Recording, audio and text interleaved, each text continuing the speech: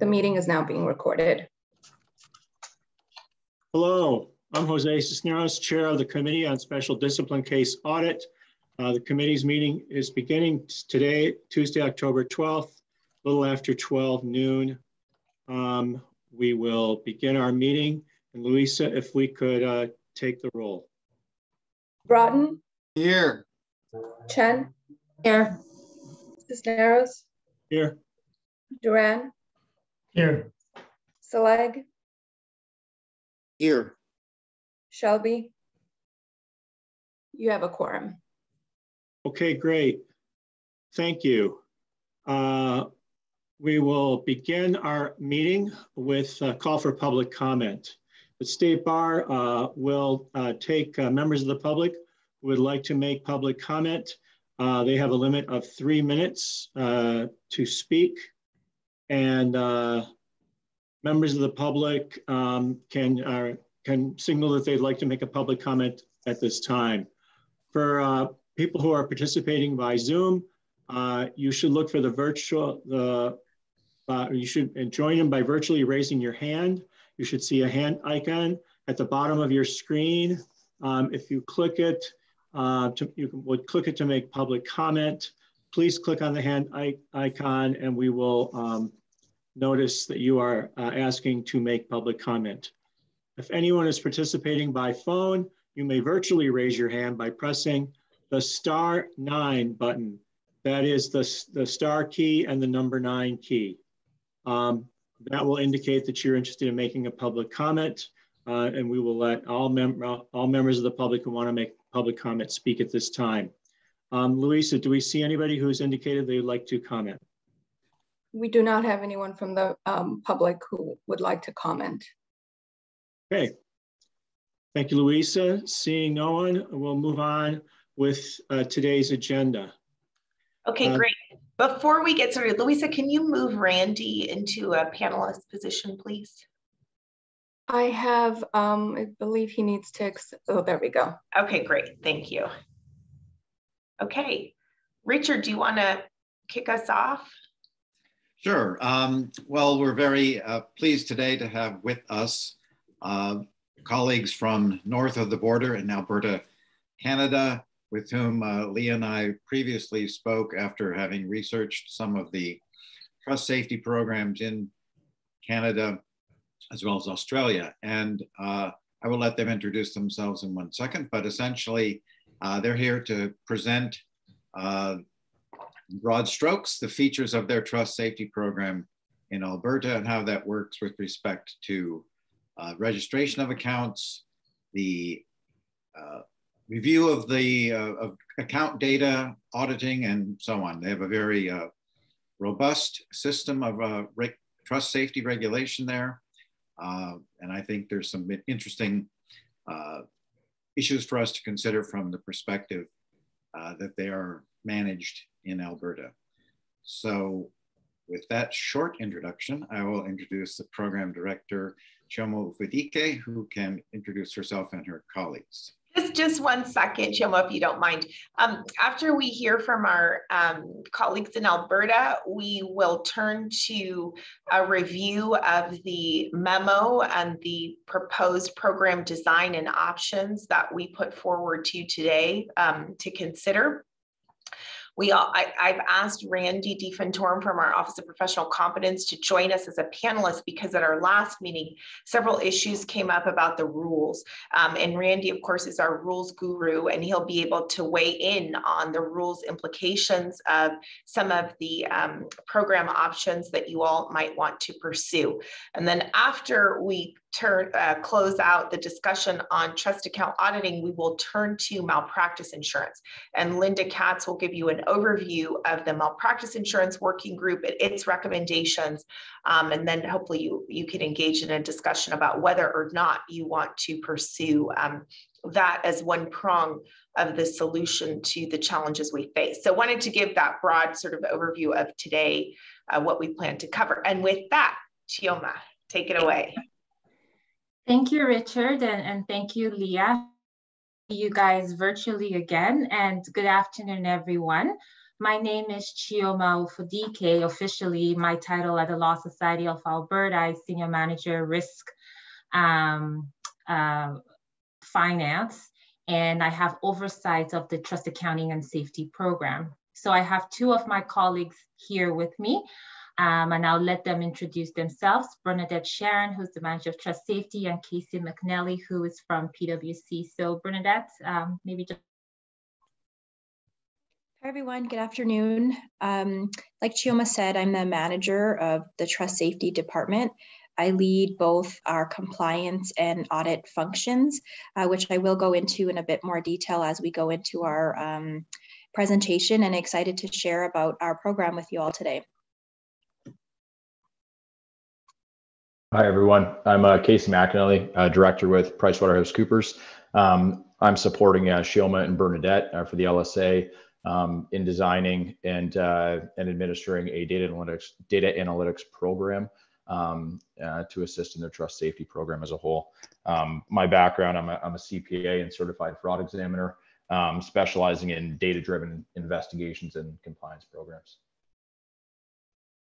So thank you, Casey and Bernadette. So Leah, at this point, do you want us to go through our presentation, or do you want to? Okay, so I'll start by sharing my screen to share, and just with a thumbs up, let me know if you can see it, and we can proceed. Can everybody see my screen? Not yet. Not yet, okay. So just thumbs up, maybe Louisa, when you can see it. Thumbs up, perfect. Alrighty, so that was the intro slide. So the agenda for today, just take you very briefly through trust accounts that we have oversight for, understanding the data that we collect, the volume, the risk. And then I will turn it over to Bernadette and Casey, who will talk about our program key components. So our compliance program at a high level, the audits, and then the data analytics. So please feel free to ask questions at any time. We just want it to be very informative. So moving on to trust account basics, just like you guys, we have two main types of trust accounts. It's called the pooled trust account, where it's one account in which all of the client's trust funds are pooled. So it's a commingled trust account, and I believe you guys call it the IOTA account. It's interest bearing, and the interest earned on that account is remitted to the Alberta Law Foundation. On the other side, we have what we call a SEBA, so a separate interest-bearing trust account that holds trust funds on behalf of one client. It's interest-bearing, and the interest earned there belongs to the client. So when we say separate interest-bearing account, what we really mean is just those low-risk investment type vehicles like your savings accounts, GICs, or investment certificates. Now, in trying to understand the volume and risk that we're trying to mitigate here in Alberta. I mean, in Alberta, we have about, we regulate over 10,000 lawyers and about, I would say, 500 articling students. Annually, an average of about $150 billion flow through lawyers' professional trust account. Any given day, there's about $2 billion in deposits. So that's the average daily balance that's at risk. We have about 3,600 active pool trust accounts. So when you look at these numbers, essentially, collectively, the profession operates a small to a mid to large size financial institution. So we feel that the controls that should be in place should mirror that the controls of the financial institutions or banks. So just going into a little bit more detail in terms of the flow of funds, because this is the data that we manage. In 2017, 150 billion flowed through. 2018, it went up to 178. 2019, it came down to 143. And in 2020, not surprisingly, it came down to 138 because of the global pandemic and the effect it had on interest rates and things like that. In terms of trust account, there's an inverse relationship. So you can see that as the flow of funds are decreasing, funny enough, the number of trust accounts that are being opened are increasing. And the only reason that we can give is that perhaps people who were laid off and more lawyers are going out on their own and becoming solos or small practitioners. The number of responsible lawyers. So Bernadette will talk about this in detail. I know Richard talked about trust account registration. So with registration comes responsible lawyers. So responsible lawyer is a construct. So a way to centralize responsibility, accountability, and oversight of trust accounts within a firm. So the go-to person within a firm that's responsible for a trust account. And the numbers over the years from 2017 to 2020, we see that it has increased. So I'll stop there now. So that's our data on a high level. And I'll just turn it over to Bernadette to talk about what our department does in terms of mandate and objectives. And we'll go into the compliance program audits and stuff that you want to know about. So over to you, Bernadette, and I'll for you. Thanks, Chioma. So when I look at the mandate of what our department does in trust safety, first and foremost, it is to protect the public interest and protect public trust funds. But we do that through supporting lawyers in the proper management, accounting, and safeguarding of funds entrusted to them. And how we accomplish this, you can move to the next slide, Chioma. So the goals of our program, as you can see here, is fourfold. So first is through compliance. We have programs to encourage, educate, and assist lawyers in complying with our trust accounting rules, the Act and the Code where applicable. We have deterrence mechanisms, which are to help deter mishandling of trust funds and accounts, i.e. part of our audit and analytics programs, as well as detection, so helping reduce the severity, impact, and total quantum of fraud loss as early as we can, and credibility. So I think one big factor that we take very seriously is protecting the public interest and increasing the confidence in lawyers as their funds are entrusted to them and the public. You can go to the next slide, Chioma. So this is, I think, the crux of our whole program. It's broken down into three main categories: compliance and support, audit and analytics, and education.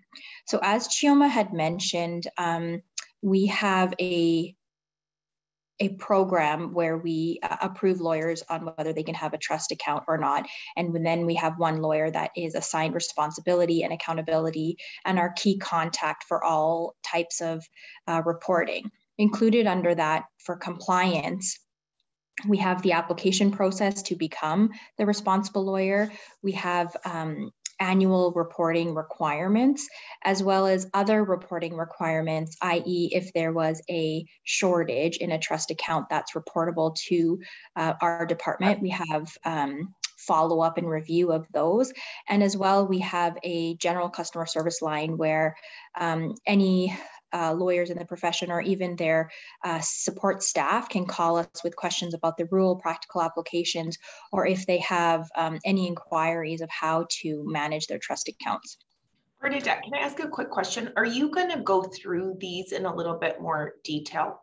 Yeah, okay, definitely. Good. All right, yeah. Thank you. Yeah, definitely. And then the second piece is our audit and analytics program.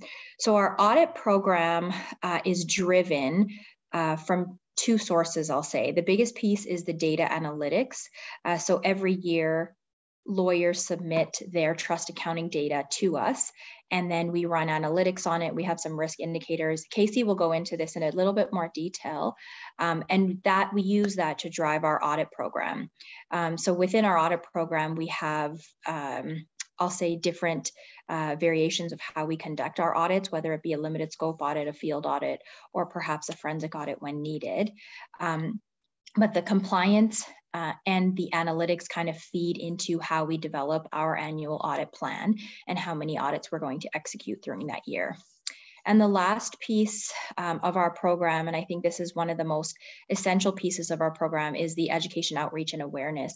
So we have a lot of stakeholder education, not only with the profession, but also those who support the profession, as in bookkeepers and accountants. We consistently have webinars and e-newsletters and bulletins, really just educating about specific pieces within our program. And we also when we were, I guess, live in person, we were also doing Trust Accounting 101 sessions kind of across the province, just to provide more of that 101 interaction and learning. For now, we've kind of been doing everything virtually, but it's a really important piece of our program. We can go to the next slide, Chioma. Approval. So this is the piece I wanted to speak to. I guess it's the beginning of our program. I think the next slide has a few more details. Yes. So before a lawyer can begin operating their practice in Alberta, they have to apply to the Trust Safety Department to become a responsible lawyer. And they would do that with a trust account or have an exemption from a trust account. Either way, before they start, they have to get approval to become a responsible lawyer.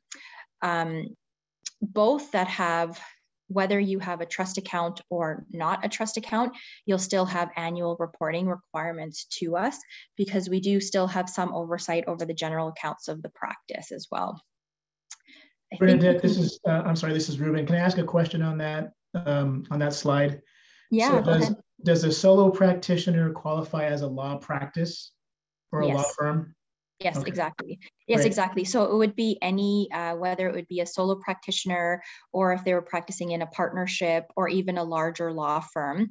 With the larger law firms, we definitely acknowledge that there's usually an accounting department or a finance department that's helping manage that, but we still deal directly with the responsible lawyer on communications when it comes to annual filings, or I'll get into kind of, we do have a late filing fee program as well if they're not meeting their requirements, and those all go through their responsible lawyer. So this slide really breaks down the accountabilities as a responsible lawyer, and some of which I have already touched upon. But when we first put this program into effect, I think what was important to have one lawyer within the firm that we could communicate with, and one lawyer within the firm that we could hold accountable from a conduct perspective if anything does go awry. So the responsible lawyer has the accountability for all the controls in relation to both the trust accounts and the general accounts of the firm. It's their responsibility to ensure compliance with the trust accounting rules, and also ensuring that there's documented evidence of their review, specifically when it comes to areas like trust bank reconciliations. There's an expectation that if you have support staff completing those and you've delegated those responsibilities, you still have ultimate review and oversight of those functions when it comes to the rules. Accuracy of all the reporting and filing requirements of the law firm, and I will go into those in a bit more detail as well, and ensuring all the payment requirements of the law firm relating to trust accounting are also met, and I'll go into those when I talk about the annual filing requirements. I think you can go to the next slide, Chioma. So for reporting requirements, I have 4 reporting requirements listed here, but I'll skip the first one and I'll come back to that one in just a minute. But all responsible lawyers have an annual requirement to submit a law firm self-report. So what that is, it's a self-attestation of compliance with the rules. It's a series of questions asking about compliance of the rules, and at the end of that, they have to attest that all of that is true for that reporting period. The next 2 are only applicable if they have a trust account. So if a lawyer has a trust account, they can either submit the data upload, which is 1 year of trust transactions submitted through us through a portal, and that's where PwC would perform analytics on it for us. Or I guess our legacy program was an accountant's report. An accountant's report is an audit of specified procedures that a CPA would complete over the trust accounting records for that period in review. And so they would be providing us their opinion of compliance with the rules. So the accountant's program, the accountant's report is our legacy program. We're trying to move away from that just given technological advances, but there's both of those only relate to if you have a trust account. So the self-report, lawyers are required to fill it out. Responsible lawyers are required to fill it out whether they have a trust account or not. It's a shortened version of the form if they don't have a trust account. All of these reports are due March 31st every year, and it's for the prior year from January to December of the prior year. And after March 31st, there is a series of late filing fees, 3 months of late filing fees, which are cumulative. And at the end of those, if we have not received both of the reports as required, and all the invoices are paid, late invoices are paid, then a lawyer is could be subject to an administrative suspension until they get their filings submitted to us. This was a recent implementation from about, I think, 2017, where when we were reviewing the number of delinquent reporters, the number was quite high. So we decided to change and make everybody on one uniform filing deadline. And then it's very easy now for us to monitor compliance with that. And since we've done that, we have about, I'll say 99% compliance with our reporting requirements. So those were the annual reporting requirements. Now, if I jump, Chioma, you can go back to the slide just for 1 second. And the first one listed there, which is the startup report, that's also a report that's required only if you have a trust account. And it's kind of our first glance of how a lawyer and a law firm is operating with their trust account. It's required to be submitted 4 months after they've received approval to open a trust account. And again, it also is a audit of specified procedures, ensuring compliance with Part 5 of the rules. And that kind of is our first risk indicator of how the law firm is managing their trust account. Now you can move to the next slide, Chioma, thanks. So now when it comes to our risk audit approach, we have a risk-based audit program. And so as I mentioned before, our annual filings combined with the data analytics we run from the data upload are what are the key inputs into developing our audit program on an annual basis. We have the first piece listed here is the enhanced analytical review. This is where Casey and the PwC team go into validating, processing, and risk scoring our data, and they visualize it into dashboards for us to be able to easily select audit candidates. From there, we slate our audits into limited scope audits. And prior to the pandemic, they were field audits, but now we're considering them full scope audits because they are being done remotely. But the limited scope audits are specified audit procedures based on risk we've identified from their annual reports. And the full scope audit is a comprehensive audit of all law firms with high risk indicators or high risk scores. So I guess maybe I'll just take a quick pause. I've kind of gone over our program, data, and the compliance program, audit program, and our annual reporting. Just a quick check if there was any questions or anything else that you'd like me to go into a bit more detail on. Hi, this is Jose. I just had a quick question. Maybe you're going to cover this, but I'm just curious about who performs both the limited scope audits and the full scope audits. Is that actually government staff, or is your outside partners, or is it in different cases both? Great question. So we have an internal staff of auditors that complete the audits for us. So currently we have a team of, I'll say 5 auditors completing the audits throughout Alberta, and they're all Law Society employees. Can I ask, so you have, for the legacy folks, you're getting a physical accountant's report. And I think, Chioma, when we met with you, you said you think it was about 80% of responsible attorneys doing the data upload and 20% doing this physical report. And then you have the law firm report. So you've got like these data inputs, some manual, some automated.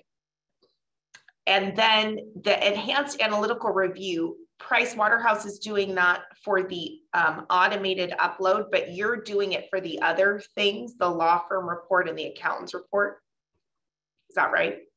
Yeah, so I think for our law firm self-report, which is just the self-attestation by lawyers, we have our own, I guess, risk assessment process, but that's also automated through our internal system. So the lawyers enter it in, it's a digital form, and then it gets vetted and risk rated automatically. And that also feeds into our audit universe. So it could be an auditable entity depending on how the risk score came out. The one that is 100% manual, as you said, is our accountant's report. So it is only about 20%. I think it's actually decreasing every year. The accountant's reports we do have, that's where my team of compliance analysts review and vet those manually. And then we also risk score those and refer those to audit when need be if they're coming in as high risk. So we have a bit of a hybrid when it comes to manual inputs and automated inputs. But I'll say for the most part, 80% of our inputs are automated. Okay, and then are you going to show us your risk criteria? It was really interesting. One, the volume, like the number of audits that you actually do each year, and then the risk criteria that you've identified. It was really, interesting. I was just going to pull that up. But before I speak to the, can you see this now? Yeah. Okay. But before I start speaking to this, I wanted to talk about or continue where Bernadette left off in terms of our self-report, because based on the document you sent me today, Leah, the self-reports, which is the assessment of the law firm self-assessment of their compliance with trust accounting rules, before it used to be manual, and it was very difficult to vet and extract risk from a manual document. So we took that online. So we made it digital in the sense that every question, there is, should I call it analytics built into every question, and we rate it a low, medium, and high. So I'll give you an example. Did you receive cash greater than 7,500? If the answer is no, it's low. That's what we expect. But if you answer yes, that is high. And the reason why we've risk rated them, because we have a risk-based audit program, at the end of the year, when after submission and we're vetting all of these results, we filter by risk. And we only pretty much look at those reports that have been rated either, responses that have been rated either medium to high. And that's what will fit into our audit universe. Because I mean, you guys have over 250,000 lawyers, and from that pool, I don't know how many operate a trust account, but we have 10,000 lawyers in our membership, and of that, about 1,800 or some. Bernadette, how many would you say operate? About 1,800 operate a trust account. So that's a lot. We have a finite budget and finite resources. So from that, we can't audit all of them. So we have to come up with a way to select our audit candidates. Each year, we have a budget to audit about 150 based on our 4 to 5 full-time employees. So now we have to determine, let's build an audit universe. And I think this is what Leah is talking about. So this is what feeds into the audit universe. We leave a certain percentage for new responsible lawyers. And the reason being is that they're just starting out. Part of our program and our mandate is to help support the responsible lawyers. So we want to help them when they're just starting out, right? So 5% of responsible lawyers will be in the audit plan. Follow-up audit candidates. So in the prior year, if we've done an audit and it's rated high risk, part of the remedial action plan is a re-audit within 6 months or within a year. So we leave room on that audit plan for follow-up audits. Firms that do not operate a trust account, this usually was not here before, but we found out that firms would say they don't operate a trust account so that they don't have to go through the administrative burden of submitting the reports. But then we find out that they're floating trust funds in their general account. So we just want to make sure that they're not doing that. So it's more of a check in place. Also, firms that haven't been audited we put here in why. So let's just go check up and see. large firms, typically, as Bernadette said, you know, they have an accounting department, and there was a pushback that no, they don't present any risk. You can't come in here. Found that through our audits over the past 3 years, there are some risks. So we do put large firms in our audit plan. And then, you know, the list goes on and on. We have here ETTR, which is the data upload that Casey would talk about, internal referrals from the conduct department, investigations, early intervention. So if there's a lawyer that they feel that is at risk, they would refer to us. And so when we take a look at all of these factors, the next thing that we do is now prioritizing them, because remember, we only have spots for 150. We potentially could come up with 300, but we can only do 150 in a year. So we have a way of prioritizing the lawyers, and then from our audit universe, we build the audit plan that we would be auditing. We also leave space for forensics, because in a year we could have, you know, whistleblower allegations, right? That something's happening. But remember, we still have the same finite resources that have to complete all of those. So that's how we build our audit universe, our audit plan, and these are the way we prioritize the audit candidates to be reviewed. Thank you. No problem. I don't know if you guys have any questions about that.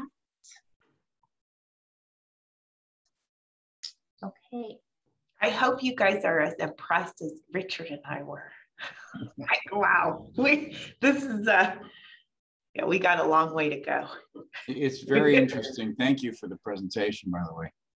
Oh, no problem. And the genesis of our program, because I know I asked Leah the question, so what's driving this change? Back in 2011, we were exactly where you guys were, right? But I believe there was a series of misappropriations that caused us to do a temperature check to say, hey, let's do a retroactive review and let's determine the path forward. So what are we going to do? And that's how it started. They struck a trust safety task force that was tasked with reviewing all of this. And it was a subcommittee of the benchers or the board. And so 3 things happened: the registration of accounts, the approvals of responsible lawyer, and then the annual requirement to submit whether it's data or reports. And then there was a department to review. So how are we going to review this, giving, you know, our limited budget and finite resources? So we kind of have to be quite creative. One thing that I would say is, if you're not doing a risk-based audit program, the other thing that you'd have to do is audits of this, right? But when you talk to accounting firms, I guess the research out there is that random audits are quite risky, right? Because the year after an audit is typically the most risky for a firm. So if you come to me and you audit me this year, and if it's on a cyclical basis, and you say I'm not going to be audited 6 years again from now, that means I have a free pass to do whatever I like, right? But a pros and its cons, because you could be auditing the same firm over and over again if they keep presenting the same high risk. And there are some firms that could be risky, but because they are not presenting any risk indicators, they may not be on your audit plan. So I think both schools of thought have their pros and their cons, but I think what we try to do is a combination of both, right? Where we're doing, you know, follow-ups, new responsible lawyers, firms that haven't been audited, in addition to, you know, the data or the insights that we get from either the reporting or from the data.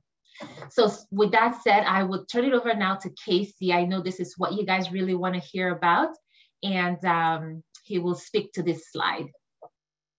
Thanks, Shioma. Pressure's on. So this slide just kind of encapsulates our data analytics program, as both Bernadette and Shioma have kind of alluded to already in their presentation. So essentially, I'll just kind of walk through cradle to grave the process. So the first part is data capture. So we have an online, secure, web-based platform where law firms will submit their data. So actual transactional data, money in, money out, along with information related to those transactions. They get uploaded in Excel, CSV files through this online platform overnight. we have scripts in the background that essentially pull down that data, run it through a series of scripts, which is comparing the actual fields within the data. So the column headers, for example, the actual data, the files themselves, run them through a series of scripts and spit out on the other end whether those files essentially pass or fail that load and validation process. What we're comparing to as well in that process is our data model. So our data model will prescribe what are the fields in, for example, the trust transactions ledger. What are the fields or the column names that are required to be provided by each of these law firms? If they have them, great. It automatically passes. It goes to the next stage. No further requests are made from the law firm. If it fails, an automatic response or return request is sent back to the law firm to tell them your files didn't pass validation for one of the following reasons. You need to resubmit, or you need to contact the Law Society to figure out the issue. So as the law firms, the Law Society and PwC kind of work with them to get their files uploaded and pass validation, then it goes to the next stage, which is automation and visualization. So this is really where the bulk of our work and the value of our work resides in this bucket. And there's kind of two stages to this. One is understand, and the second is analyze.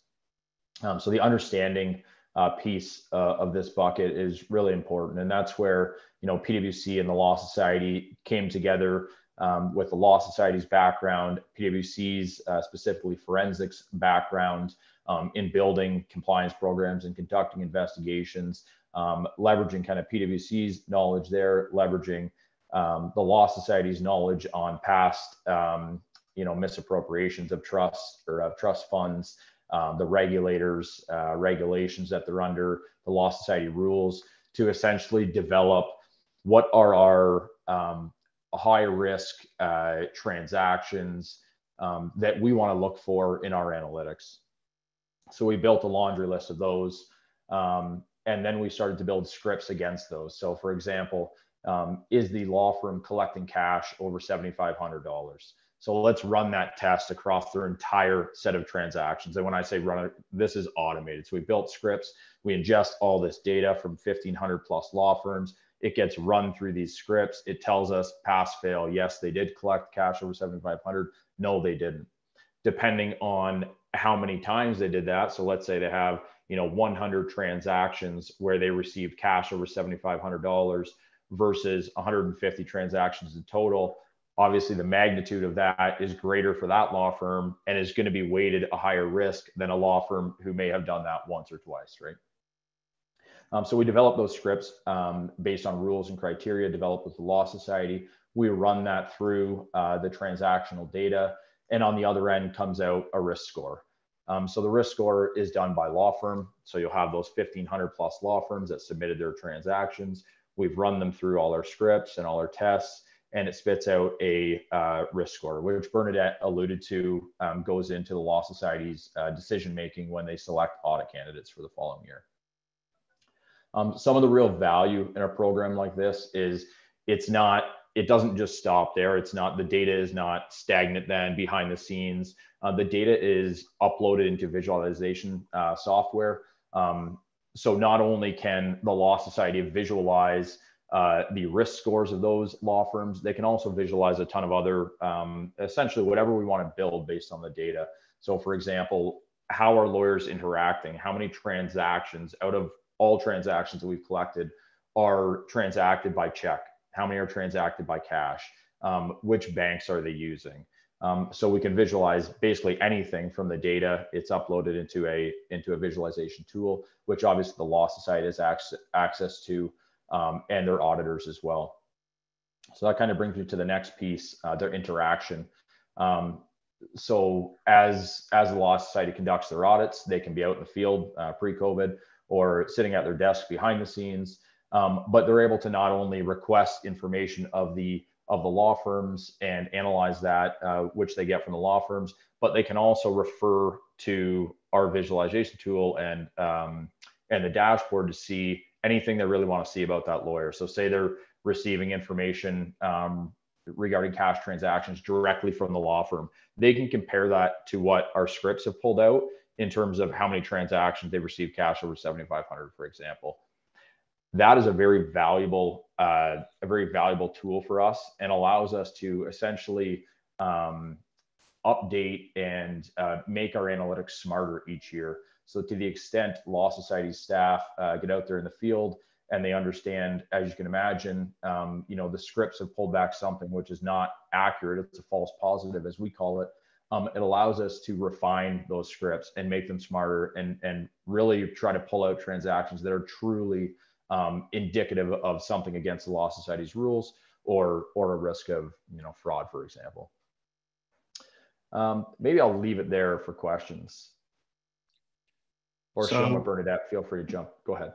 If I can ask a question. So in the process, if I understand your description correctly, PwC is handing off its analysis through the dashboard and whatever other communications to Law Society. If Law Society sees something, it communicates to the law firm. PwC is not going back to the law firm other than the data quality assurance piece to get the data in the first place. Is that right? Correct. Yeah. So PwC has no interaction directly with the law firms. The only interaction would be through the online tool where they submit their data. And then again, it's not necessarily PwC sending back. It's PwC has designed the scripts, but that communication back to them, LSA can see that communication, the law firm that can see that communication, and it would be LSA and the law firm communicating directly through that platform.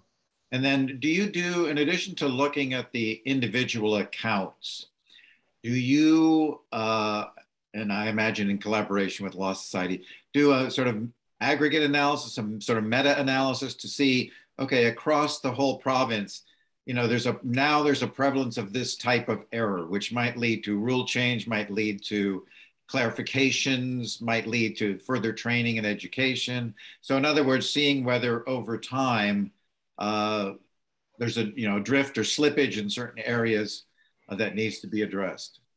Sure, I can let LSA speak to the educational piece that goes back to the law firms, but certainly there are analytical rules that will run across the entire population. And some of the visualizations in the dashboard are just that. What are the high level things we're seeing with respect to the use of trust accounts? How are they using trust accounts that LSA can use to help educate, that sort of thing. Another thing I forgot to mention before I pass over to LSA is some of the powerful analytics that we run on this are comparisons to the population of law firms. So some of our rules touch on not only is a lawyer's, does a transaction, the lawyer's trust account violate the $7,500 cash transaction rule, but it'll also compare the transactions as a whole for that law firm to other law firms within our population. So for example, how long are estate law matters outstanding for a specific law firm, and what is the usage, the volume of transactions in an estate law matter for that lawyer versus the average of all other lawyers, for example. Trying to pick out those outliers that, based on the population of data, this is an outlier. This law firm is an outlier, someone you may want to look at. Yeah, and then just in the education piece. So once that data and the visualization dashboard is brought to us every year, we look at the top 5 or the top 10 trends, and that helps us design our education program, right? So whether it's a targeted podcast or an e-bulletin or in our one-on-one session. So in the past, so pre-COVID, bank reconciliation consistently year over year was an issue. So we did seminars, like Bernadette said, across Alberta, talking about what is a bank reconciliation, when do you do it, so the technical requirements of that. So it just helps drive targeted education and awareness program.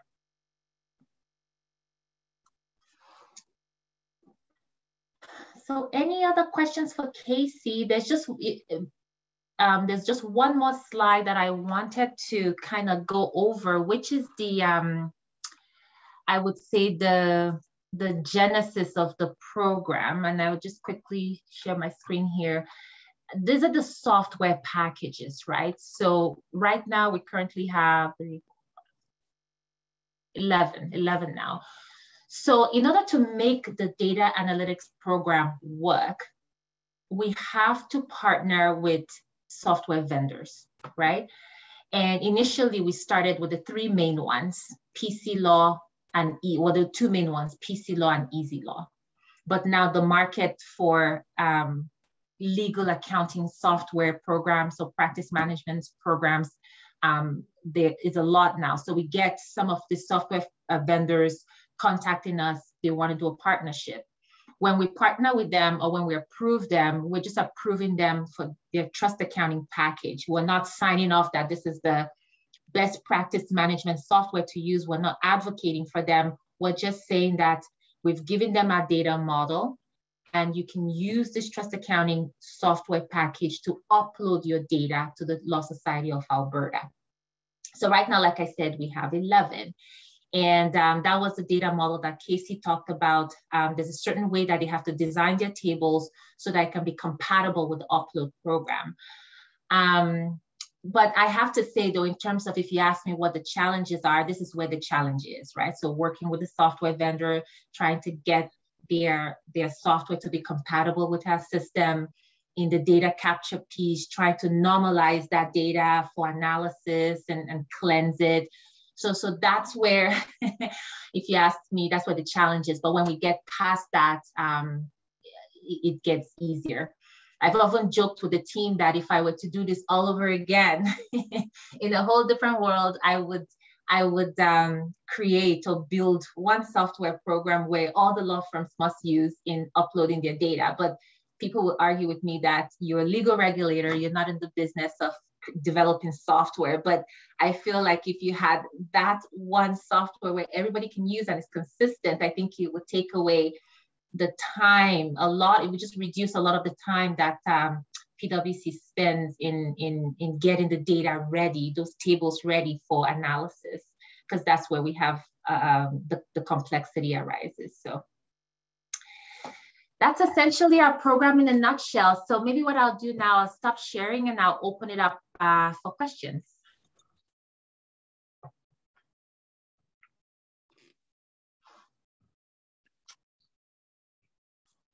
So I have a question. How would you say your program compares to that of Ontario or British Columbia? And do you guys collaborate across provinces to share lessons learned or solutions? Or are they very discrete? Yeah, we collaborate a lot. So in fact, we just finished our conference last week. We have what we call a trust assurance group where I guess trust directors and managers, people who have oversight of trust accounting in each jurisdiction, we come together to collaborate, share resources, questions, rule changes, whatever the case is. It's just a collaboration team from a federal level, right? So how does our program compare to that of Ontario and BC? So you've mentioned the two other biggest provinces, right? So I would say it does compare. I'll speak about BC, and maybe Bernadette, you can talk about Ontario. I know that BC has a component of data analytics, perhaps not as robust as we do, but data analytics helps drive their audit. So before they go in to audit a firm, internally in-house, they've created scripts where each law firm, so the law firm that they're dealing with, uploads or exports certain files from their software vendor in Excel, right? So they export it. When it gets to the Law Society, they amalgamate it, and then they run scripts against it, looking for certain patterns, trends, and anomalies. And then that drives, the areas or the program or what they'll be looking for. But for Ontario, Bernadette, do you have an idea of what Leslie, they're doing out there? Yeah, so in Ontario, I would say they don't use analytics in their specific audits per se, but they do have analytics similar to us for their annual reporting, where they, I guess, risk rate or bring out the risk indicators from annual reports, which helps feed into building of their annual audit program. But I will say across the board, Alberta is the only jurisdiction that has a fully risk-based driven plan where we don't have any audits. We audit just on a cyclical cycle. Whereas an example in BC, all firms are audited every 6 years on that cycle. However, if there's risk indicators, they could potentially add those on to their audit program again. And that's similar in Ontario. And so because they don't have any of the analytics across the board like we do, they don't have the same level of indicators for risk to really pull that risk-based audit program. So I'll say when it comes to the audit planning process, our process is a bit different than the other jurisdictions. But when it comes to our compliance audit procedures, those are very similar. And that's really what we do share about in the trust working group across the board. What are best practices when it comes to our audit procedures? Where do our rules align? Where do our rules maybe not align? And is there room for improvement across the board? Okay. Thank you. Maybe I can just add from a non-specifically like law societies, but just from my background in compliance, I think one area that is similar to this risk-based audits and risk identification is obviously banks. And that's a big one, especially in the US, but also in Canada is moving. I mean, they have programs already, but PwC sees a lot of work in banks' compliance functions to identify those high-risk clients, high-risk transactions, as well as companies are moving that way. Some of the larger companies and definitely the US has been all over this for many years. But internal audit departments of companies are not only are not kind of randomly sampling, as Bernadette kind of alluded to with randomly sampling audits. They're not randomly sampling transactions or processes within their entities anymore. There's a growing expectation amongst regulators that you have the data, you should be using it. And you should be using it to identify those risks. So more and more, we're helping clients build compliance programs, which are leveraging accounting data, vendor data, putting it all together and showing the internal auditor, showing compliance team, here's where your risk lies and here's where you should focus. I think Mark has a question. Yes, actually, I guess I have a number, but I'll throw a few out there. I just want to make sure that I understood sort of the scope of what you were doing. Did you say there were roughly 10,000 attorneys that you were applying as a program to, or was it 10,000 responsible lawyers? So in Alberta, we regulate 10,000 plus lawyers, but out of that 10,000 plus lawyers, only about 1,800, I would say, operate a trust account. So we apply this program to 1,800 lawyers. I would say more than that because we also look at lawyers who do not operate a trust account, but let's just say trust account, 1,800. Okay, and if I understood you correctly, you were doing about 150 audits a year of those 1,800 or 18%. So yeah. It's roughly 18% of the number of attorneys in your jurisdiction is what you're looking at. And if we have 250,000 attorneys here, we're looking at 4.5 million attorneys that we would be applying this to, which equates to at 18% roughly 360,000 audits a year. That's a pretty big number if we used the same scope that you're doing. May I ask? Mark, I just want to make sure we're clear on the numbers. So 250,000, 260,000 total number of licensed attorneys.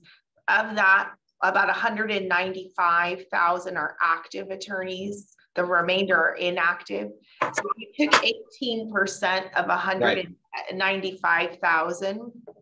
That's 35,000 is 18%. So you were talking in the millions there and you were sort of confusing me. So I just want to make sure, yes, it's much bigger than Alberta, but we're not talking in the millions in terms of our numbers of attorneys potentially. But okay, but okay. I wanted to get a sense, make sure that I was using the right numbers and scope and so forth. And you have an entire department, if I understood you correctly, that runs this program, internal and perhaps some of it external. Is there a ballpark cost to this? And maybe if you can't answer that, how do you do the attorneys pay for that program? How is it paid for? Yeah, okay, so we'll talk about cost. So a few questions here. Let's talk about cost, talk about our audit rate percentage. So 18%, it's typically, so we do 150. I think Ontario does over about 600 to 700. So I would say that that's essentially the issue, right? So you have, say, 35,000 people, lawyers or attorneys. Out of that 35,000, perhaps 20,000 operate a trust account, let's for simplicity's sake. So now you have an audit universe of 20,000. What is your budget, right? And how are you now going to prioritize these lawyers to build an audit plan? That's the number one issue in any audit department. So that's what we struggle with when I said, this is how we prioritize and these are the factors we consider because we only have space for 150, right? So that's one. In terms of cost, no, we do not charge. So everything, we've brought our audit program in-house. Previously, it was outsourced to Deloitte and then Pricewaterhouse, and then we now operate an in-house operating model where we have, I say 4, but we're recruiting for 1 to 5 auditors who run this, right, on the audit side, and then another 4 on the compliance side. So together about, let's just say 10.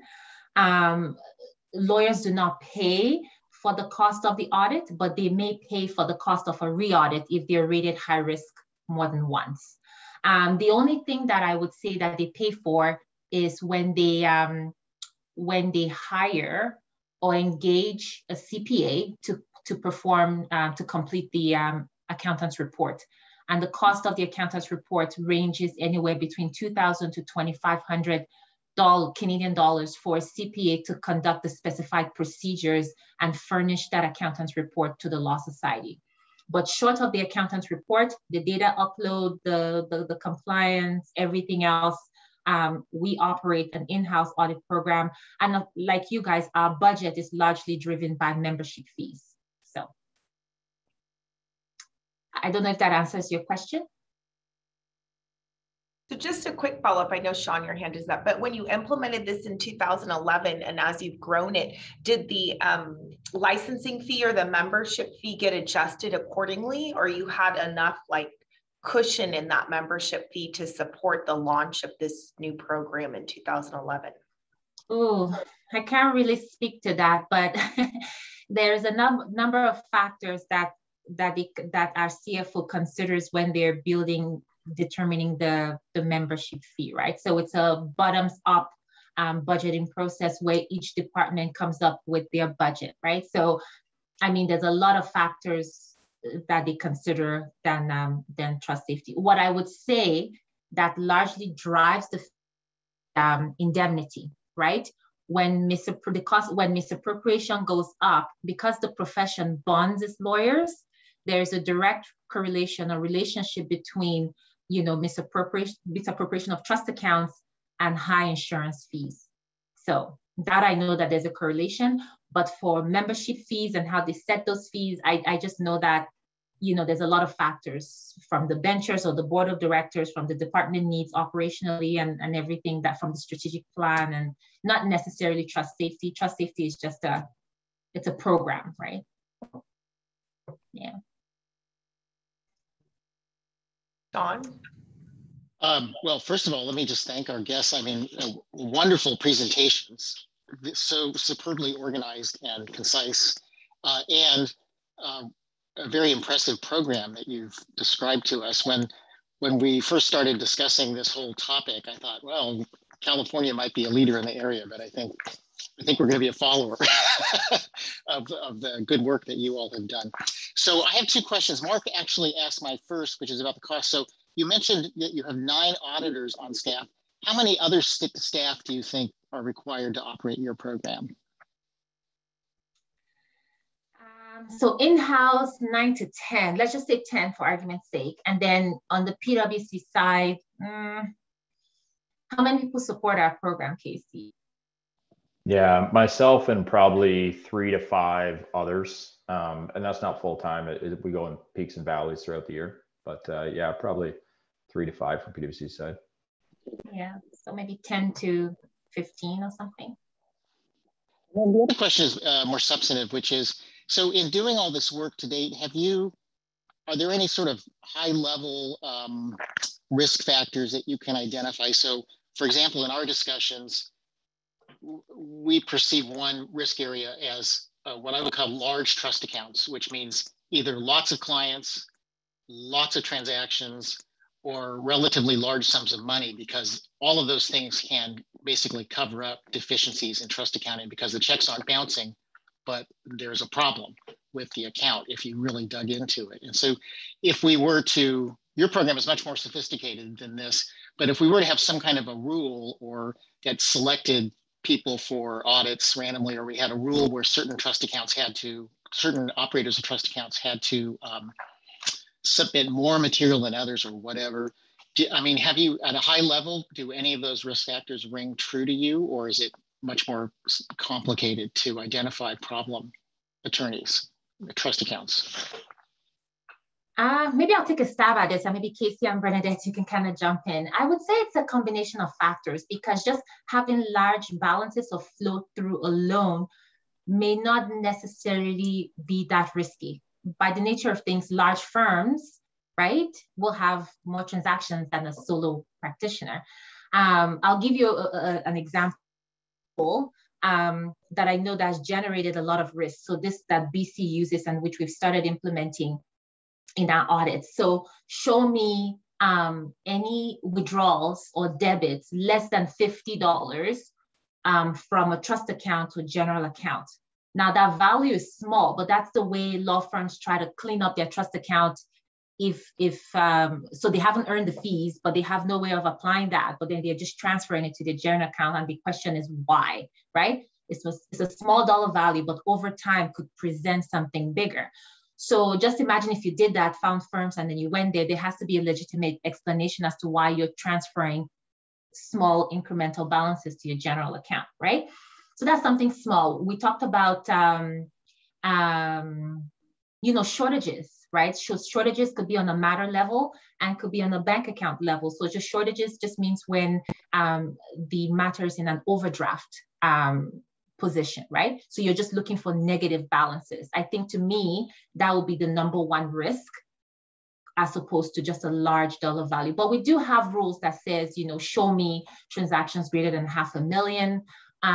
But over time, it just has to be a combination between that and something else, because large value alone doesn't necessarily, somebody in real estate will have more transactions and more dollar value than somebody in criminal, right? Or estate or something else. So different rules for different, we have money laundering rules.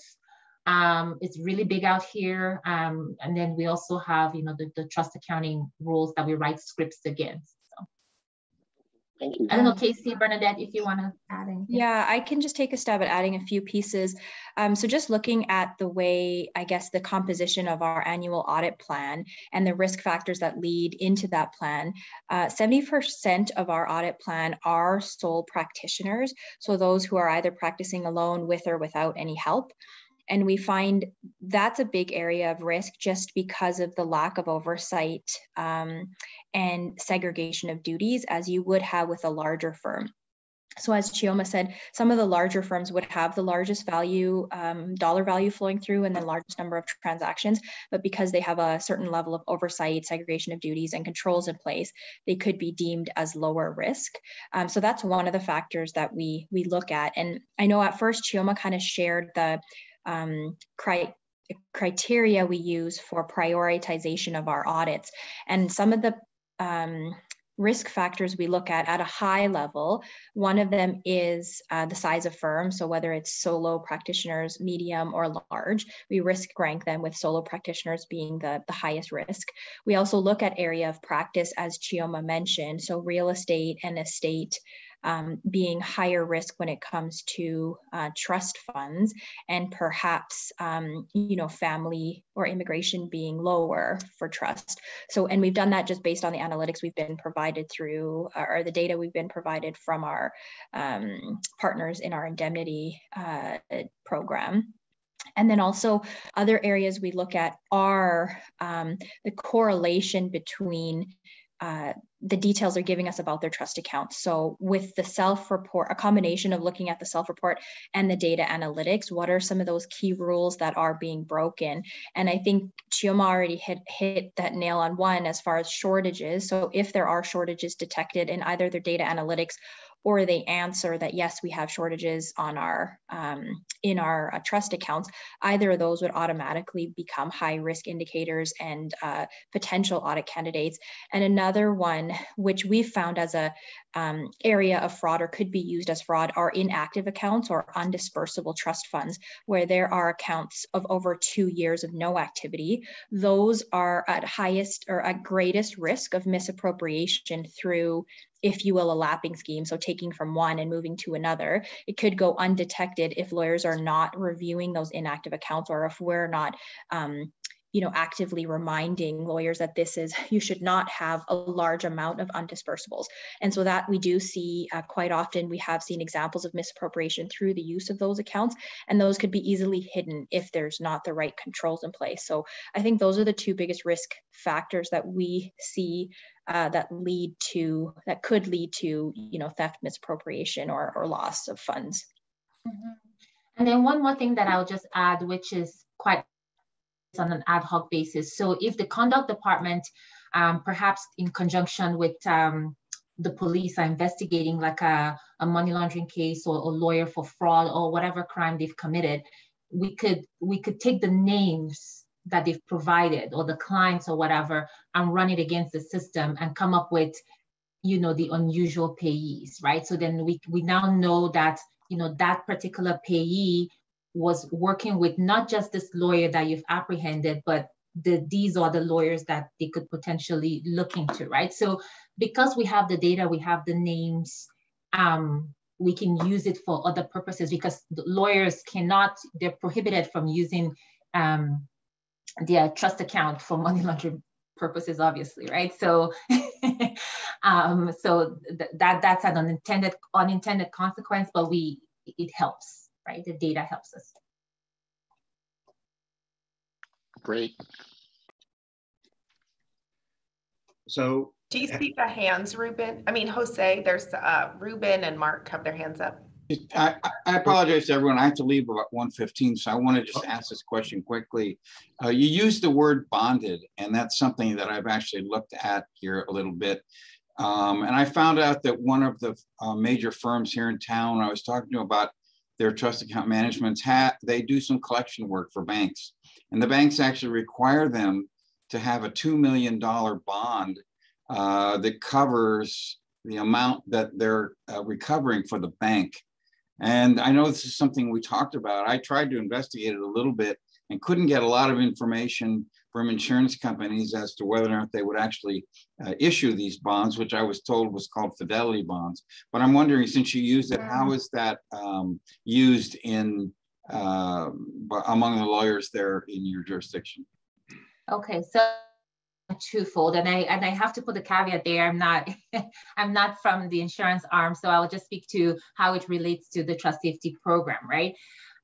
When I use the term, I think I said that the profession bonds its own lawyers, meaning that the way our insurance program works, they have Part A insurance, which is the professional liability insurance, and they have the Part B, which is the misappropriation. So if you operate a trust account, you have to pay Part B, right? And then if there is a misappropriation or theft from trust account, they pay out from that fund. Only deals from a trust account, the fund will pay out. If law firm staff misappropriates from the trust account, it's not covered by the Part B. So this is where we encourage law firms to carry the fidelity insurance, because if the professional liability insurance will not cover theft by staff, ultimately the client is out of luck, right?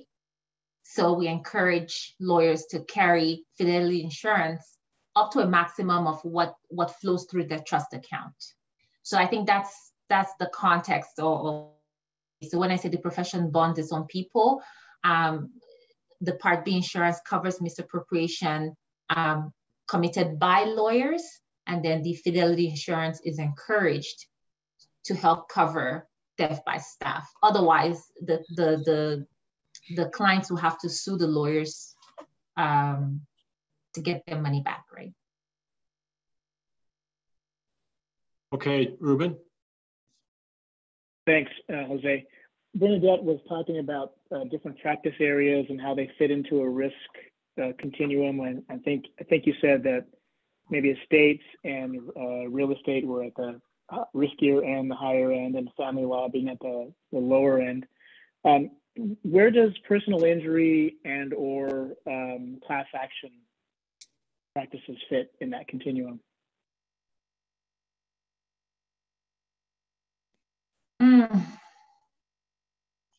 I'm just looking at our chart here. I'd probably say other, which is low, right? I'm not sure, Bernadette, do you have another take on that? Personal injury and class action?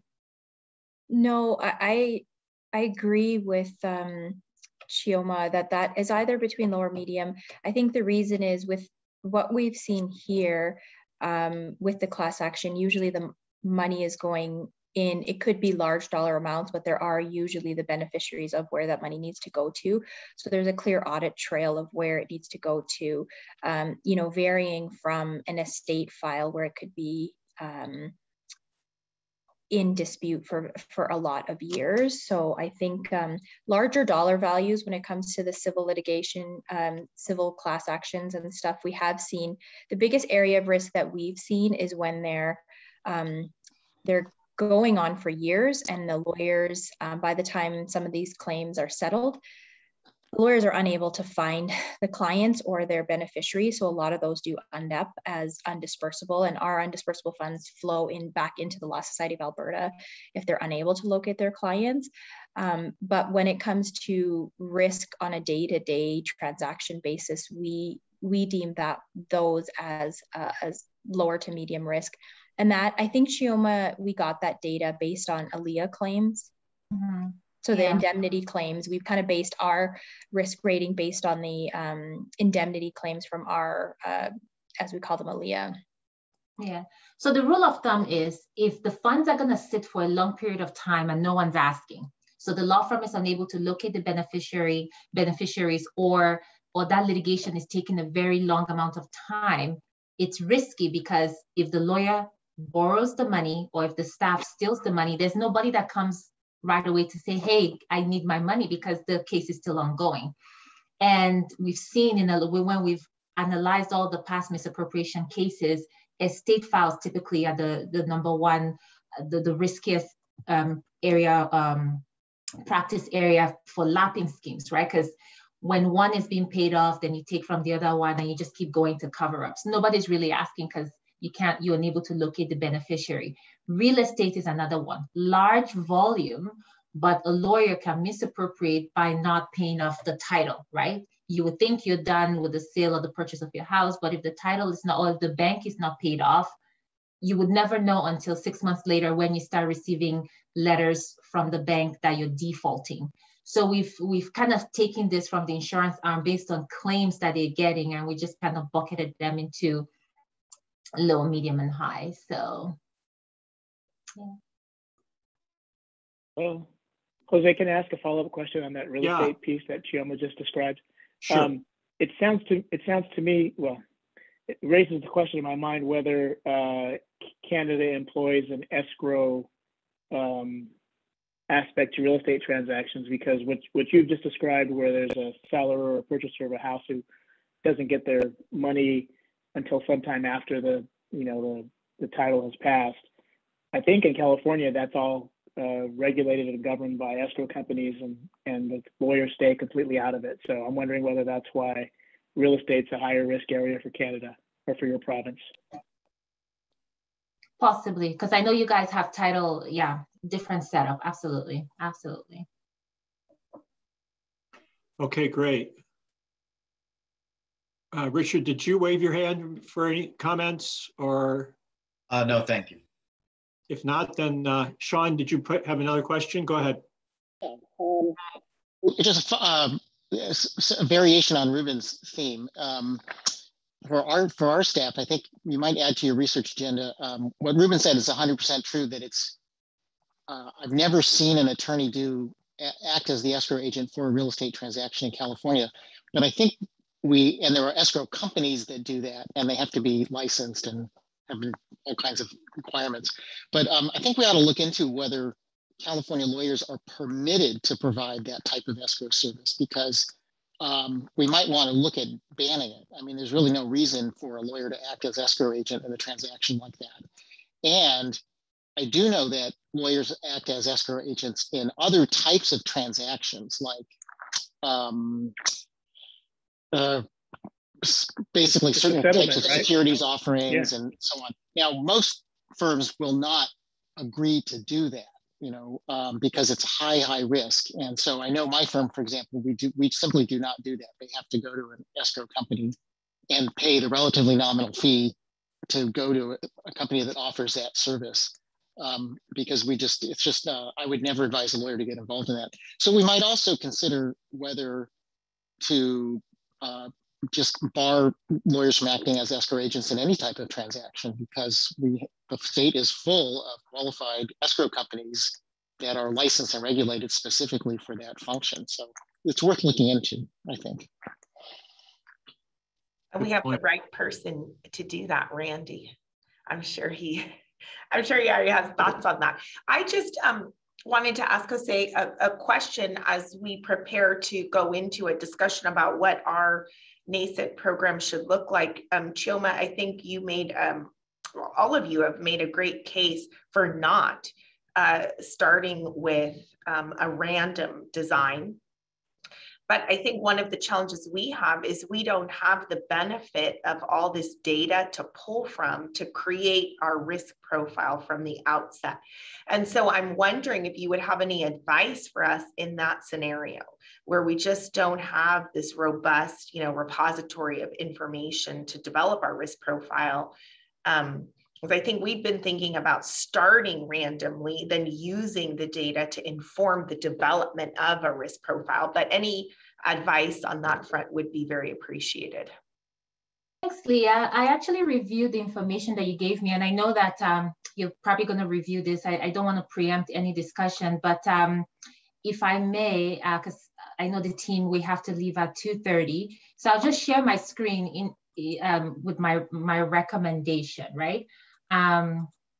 So I'm not sure if the rest have had a chance to see this, but if I was designing a program, this is what I would allude to. And I guess with the challenge of not having data, like prior data, this is what I would do from the onset. So the self-assessment, right? I would recommend that it be completed by all attorneys annually. So everybody, regardless of whether you operate a trust account or not, because it's a way to kind of give you data insights. And then you can get that detailed trust account information about the flow of funds, the financial institutions, the account number, whatever the case, like you get data that you can use for decision making, right? And then you can also get that annual certification of compliance from everybody that they're doing yes or no.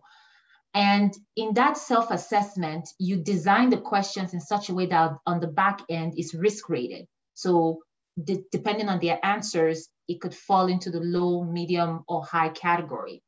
Once you have that self-assessment risk rated, then that's your input, right, into your audit program. And then the next one will be the compliance review, where you can now complete it based on a risk-based sample. If 50% of the self-reports or self-assessments are coming up as medium or risk or high risk, now you have only 50% to deal with, right? So that kind of flows into it. And then, like we talked about, you can also add, you know, new firms, helping them, supporting them. You could look at practice areas, which ones you think are riskier, right? So from that, you can now start filtering down, you know, who you want to audit. And then my only caveat in this second bullet point, where it says conducted by CPAs, secured by attorneys using forms developed by State Bar, I just put here, if you're requiring all this, I think the pushback from them will be the cost. I don't know how much it will cost in California. but in Canada here it's about 2,000 to 2,500, and it may be higher depending on the firm that you go to.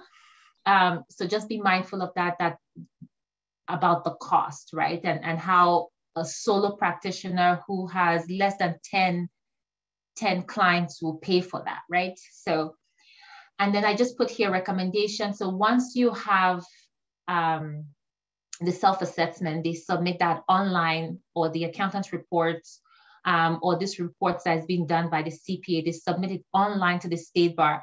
Everything should be so that there's risk attached to each question, and you can pull from them.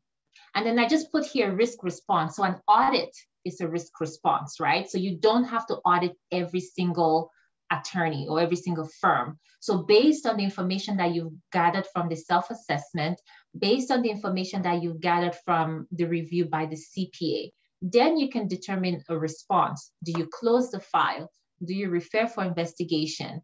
Do you do an audit, or do you simply freeze that trust account? What I mean by freezing trust account at the bank level, so you're stopping all activity until they perform certain actions to get their books and records in compliance. So an audit, in my mind, is a risk response amongst other things. Everything here, like the report that is being performed, the specified audit procedures being performed by the CPAs, and your self-assessment is an assessment of the risk level. And then you choose to respond to it the way you see fit. So that would just be my recommendation. And of course, nothing stops you from doing a combination of random audits with this. But I see Case, we can add to this, and Bernadette as well. Case, go ahead.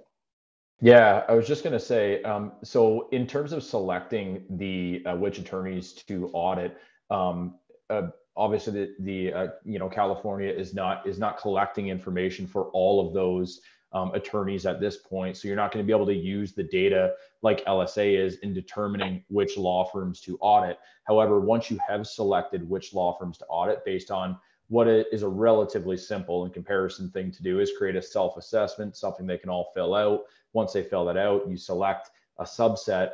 At that point, it would be very beneficial, especially from a cost perspective, to have analytics designed so that when you request information and your requests are going to be prescribed, we need trust transactions in exactly this manner, you can take those uploads, run them through analytical scripts, and produce something on the other side, which targets you to these transactions, these rules that have been broken, and allows your auditors to really narrow their focus. Otherwise, what you're going to end up with, especially for 15,000 law firms or whatever, is essentially a whole army of staff analyzing spreadsheets and analyzing them different amongst this auditor or this auditor. So although the program in its entirety can't look at all the data because there's no prescribed model for that in the state of California yet, you can still build a model and use it for those uploads. And then eventually, when you get there, require those uploads for everyone and do your risk-based sampling based on that. But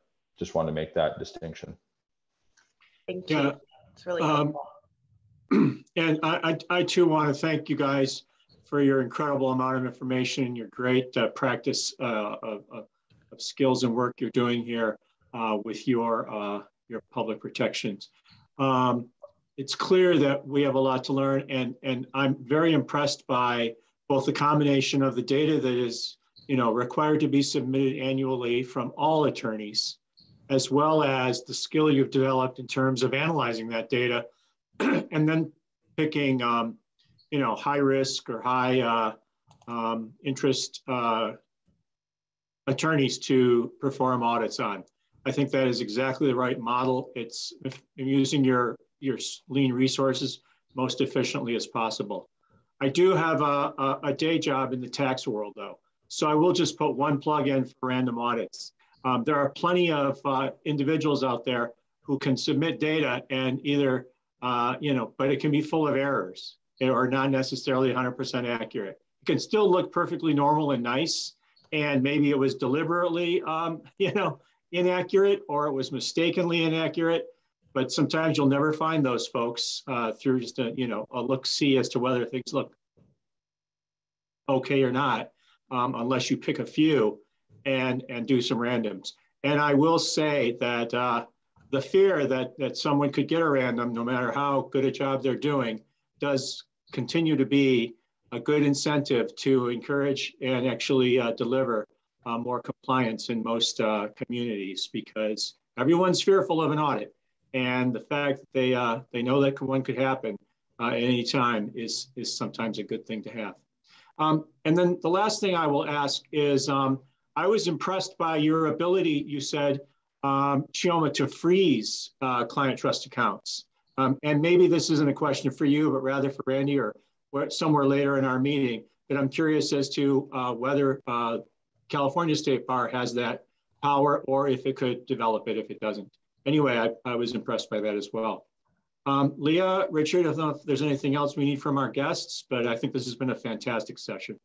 Yeah, no, I agree. I asked Chioma if you would send us your mocked up slide, because I think, Jose, I was suggesting maybe we take a brief break right now. And then when we come back, we can dig into like, well, what do we want to do here in California?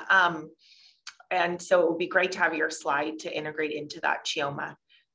But I think maybe a 5-minute break or 10-minute break, and then we could segue into talking about our own program. That sounds great. Let's take a 10-minute break. I see that it's nearly 1:30. Why don't we all convene back here at 1:40 in 10 minutes. Thanks, everyone. Thanks, folks. Thank you. Thank you very much. Thanks. Thank you. Okay, let's see if we can get everyone back, and we'll continue our conversation.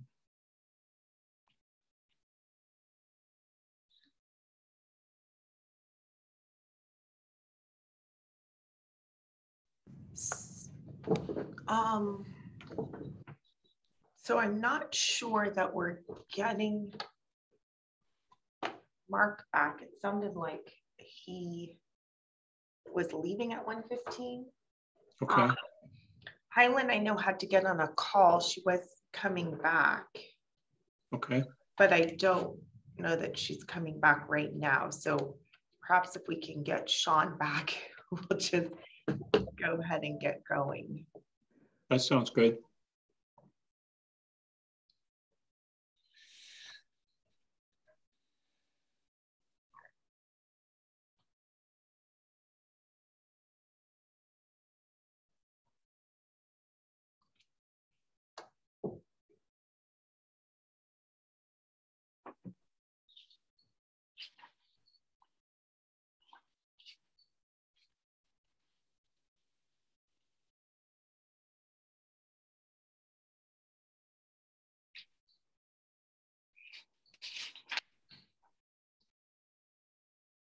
All right, everyone, I'm back.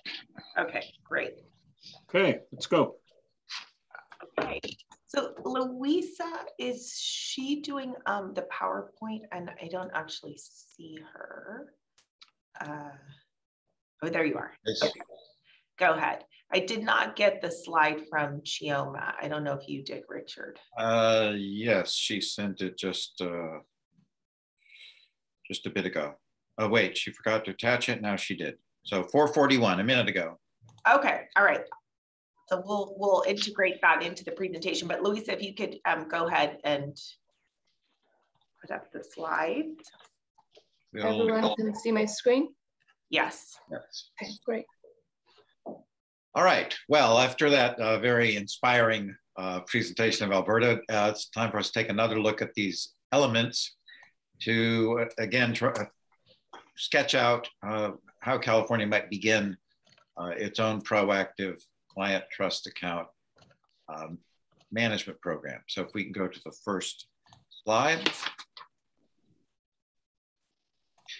So we talk about some of the elements again, and we have some proposals based on our discussion last time.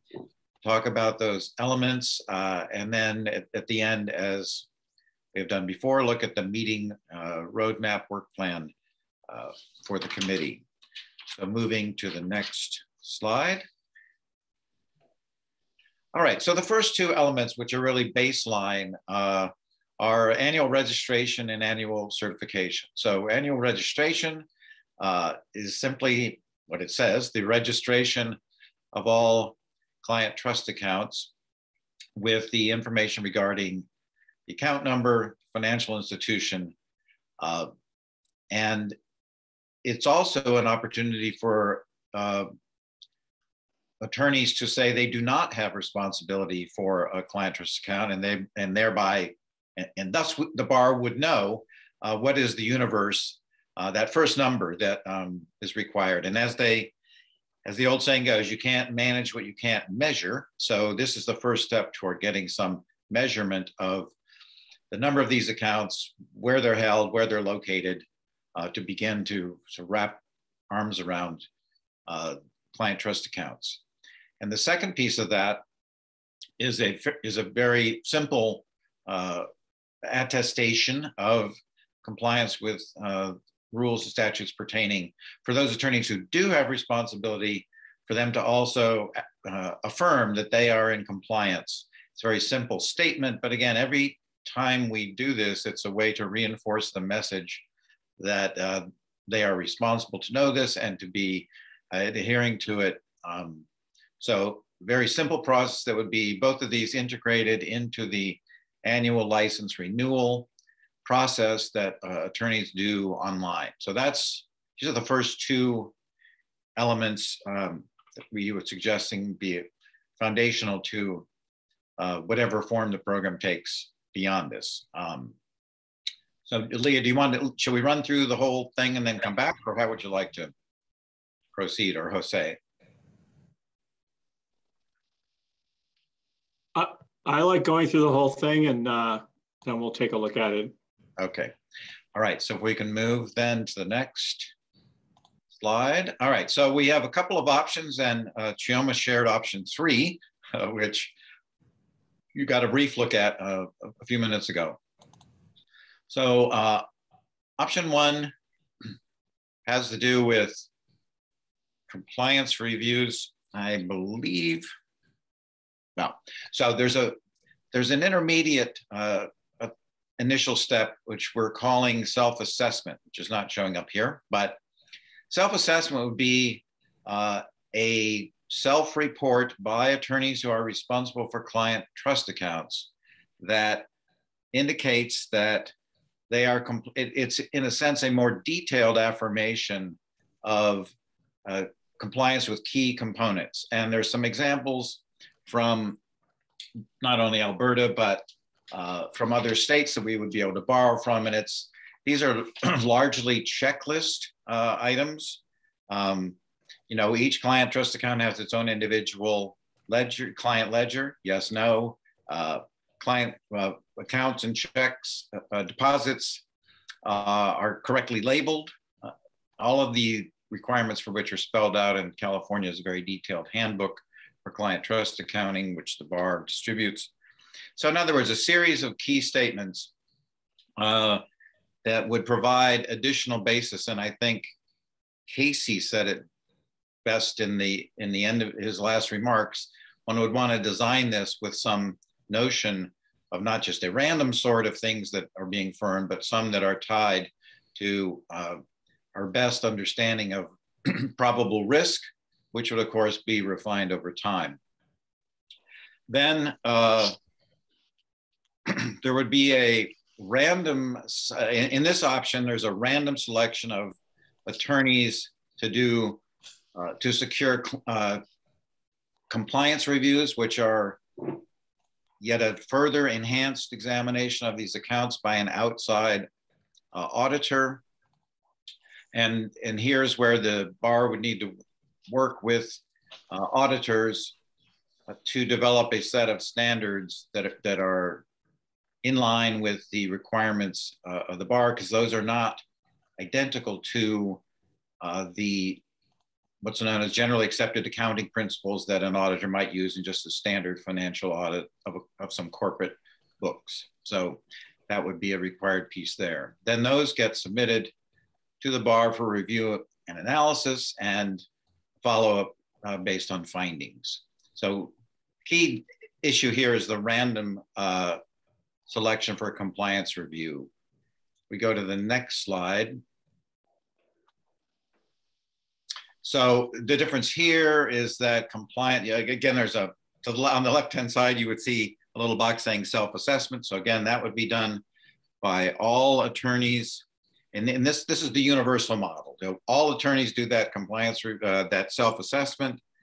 All attorneys do the detailed compliance review.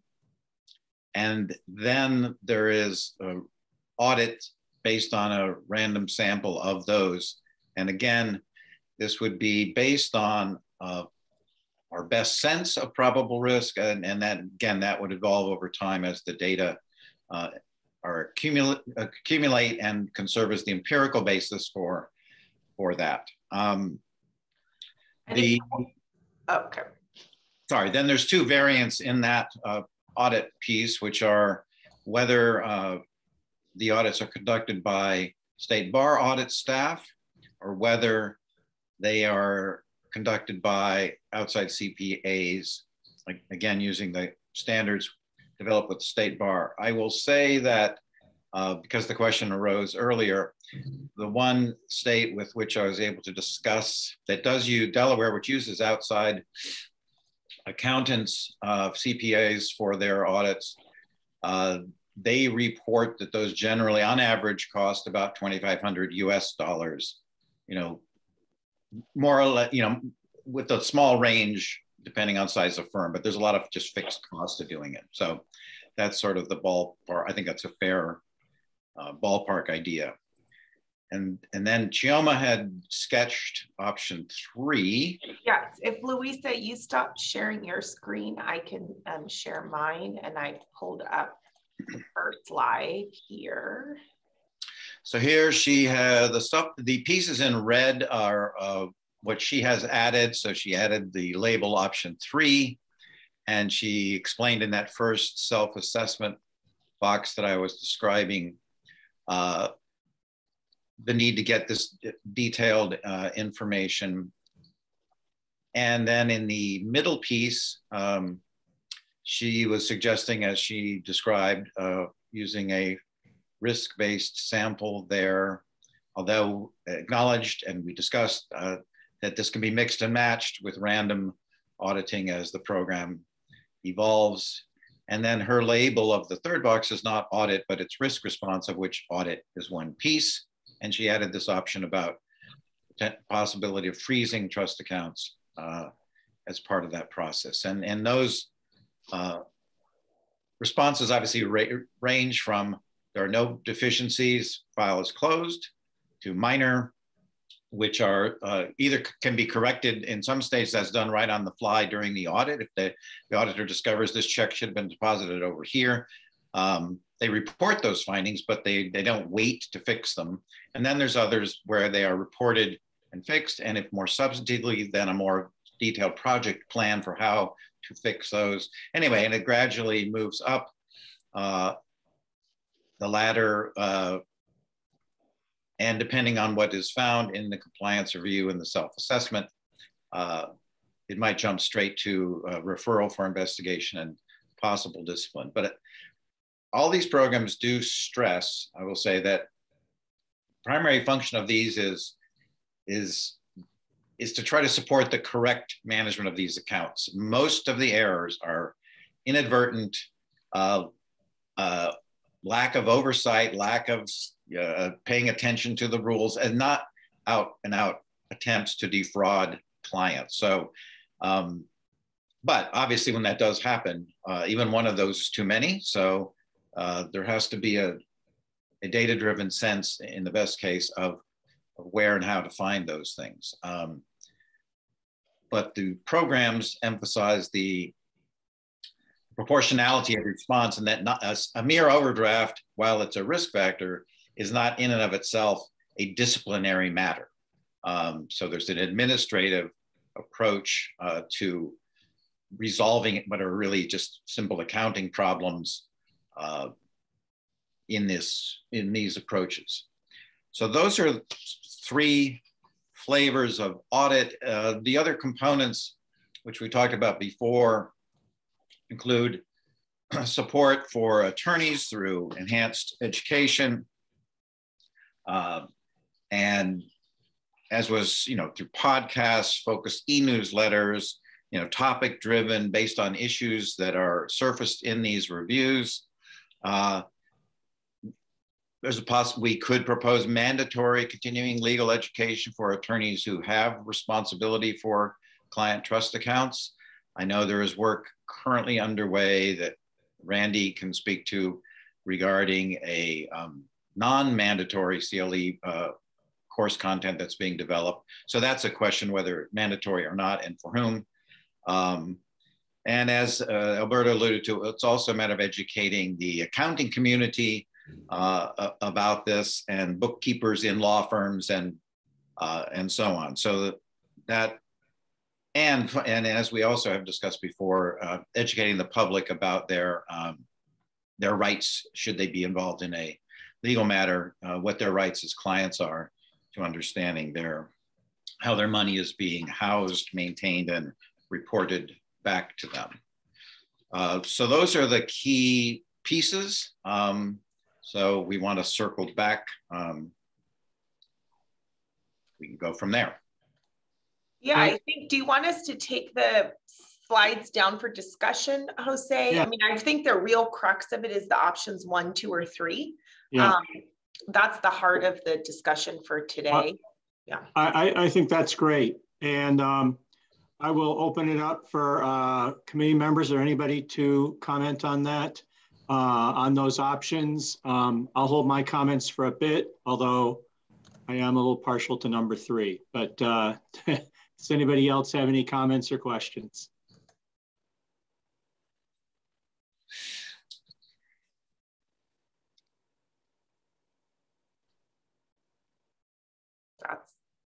So I'll just kick off by saying, given the bar's limited resources and how many folks we need to oversee, to me, it makes sense to take a risk-based approach rather than a totally random approach, because that would seem to concentrate our resources where the risk is greatest.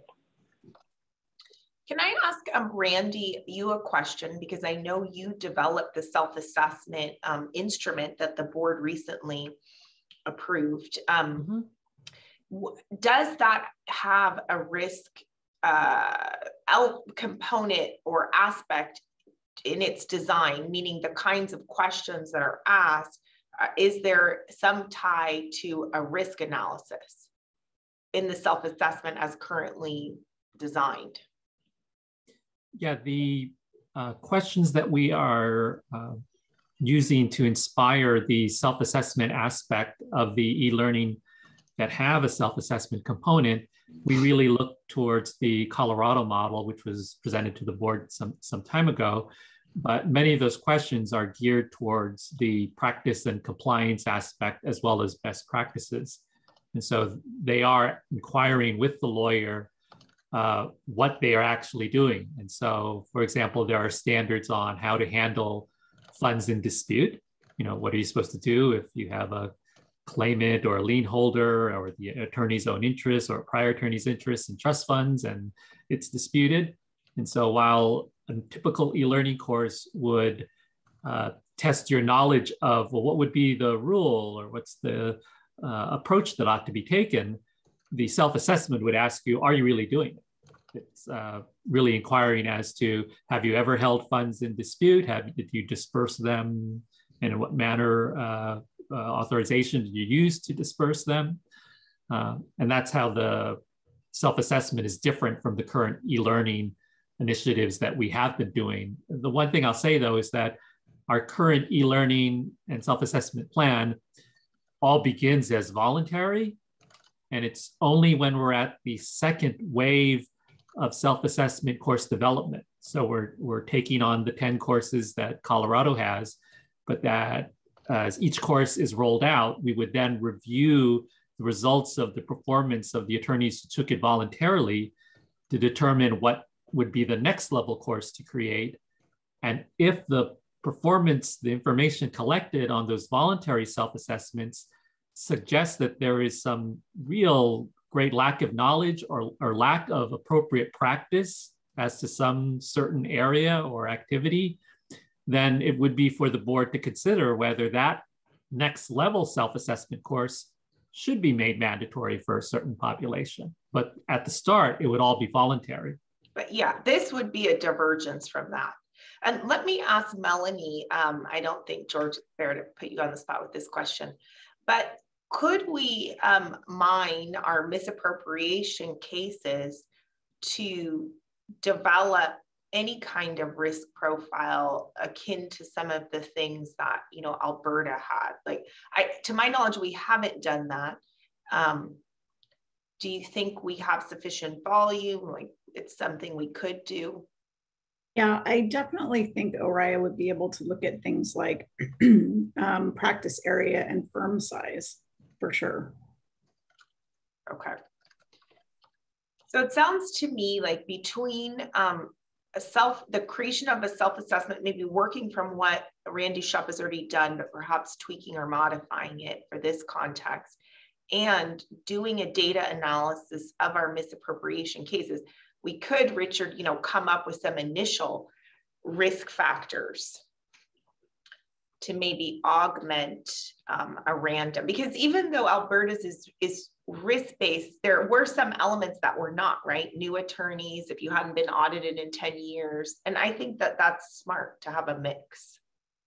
Yeah, they stratified their universe, if you will, and so that they didn't just rely on randomness, but there was focused approach within that, given their resources. And I noted that, you know, we also heard from Ontario before, and even though their risk factors may not have been and may not be sustained by the same level of data, nonetheless, their analysis of complaints and so on arrives at a profile which is very, very similar to Alberta's, and frankly, similar to law practices in the state. So, you know, small firms, solos, real estate practices, estate practices, and an interesting one, recent solos. So the phenomenon of an attorney leaving a firm as it sort of transitioned to full retirement, where they've never been responsible for this in a big firm. Now they're on their own, maybe out in a small town, and suddenly they have to be doing this. So they identified that as one kind of category. In addition to what Alberta was saying about matching up the self-assessment with the actual data that they collected, and obviously all of these also integrating complaint data.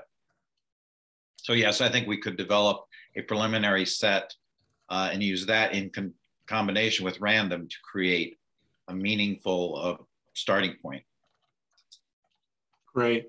Sean, go ahead.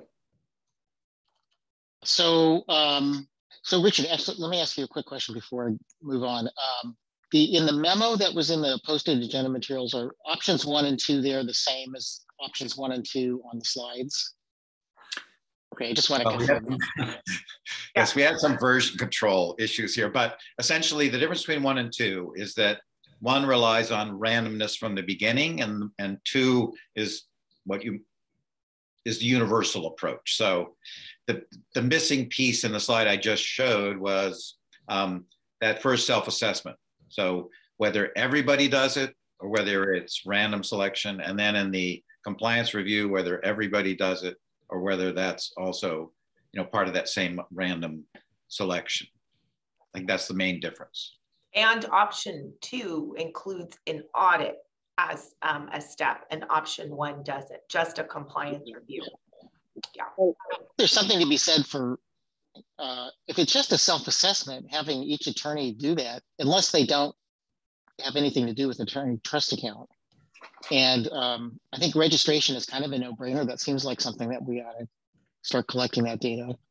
And then maybe I'm moving beyond what you want to talk about, but you know, I think we should look at implementing a program like Alberta's in terms of collecting that data and using algorithms to analyze it.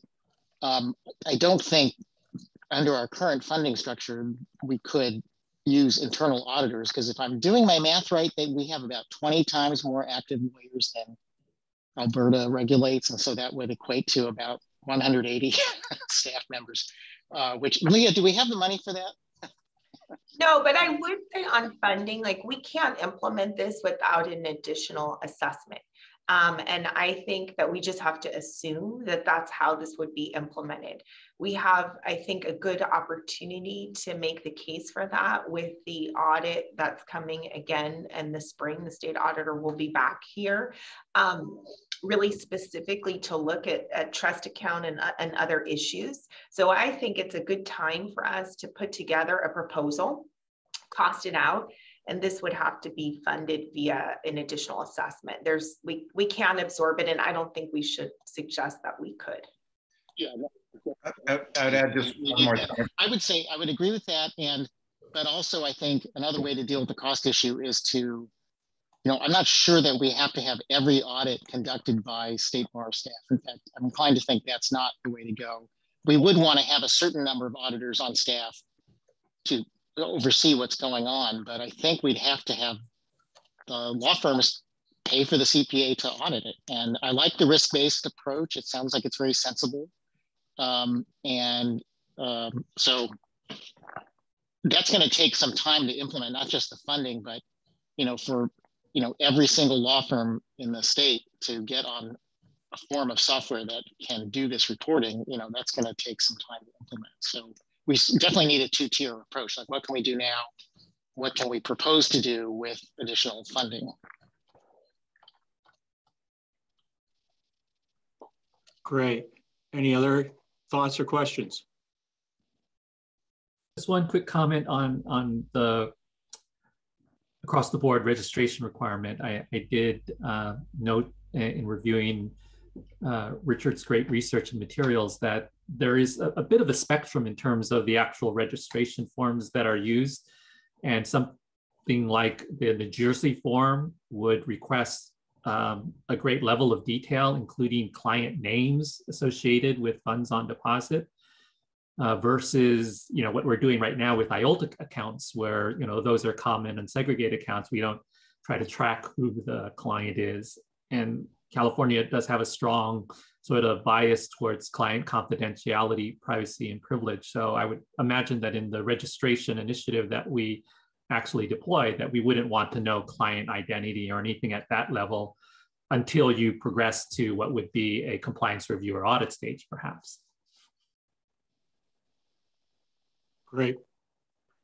Good points. Anyone else?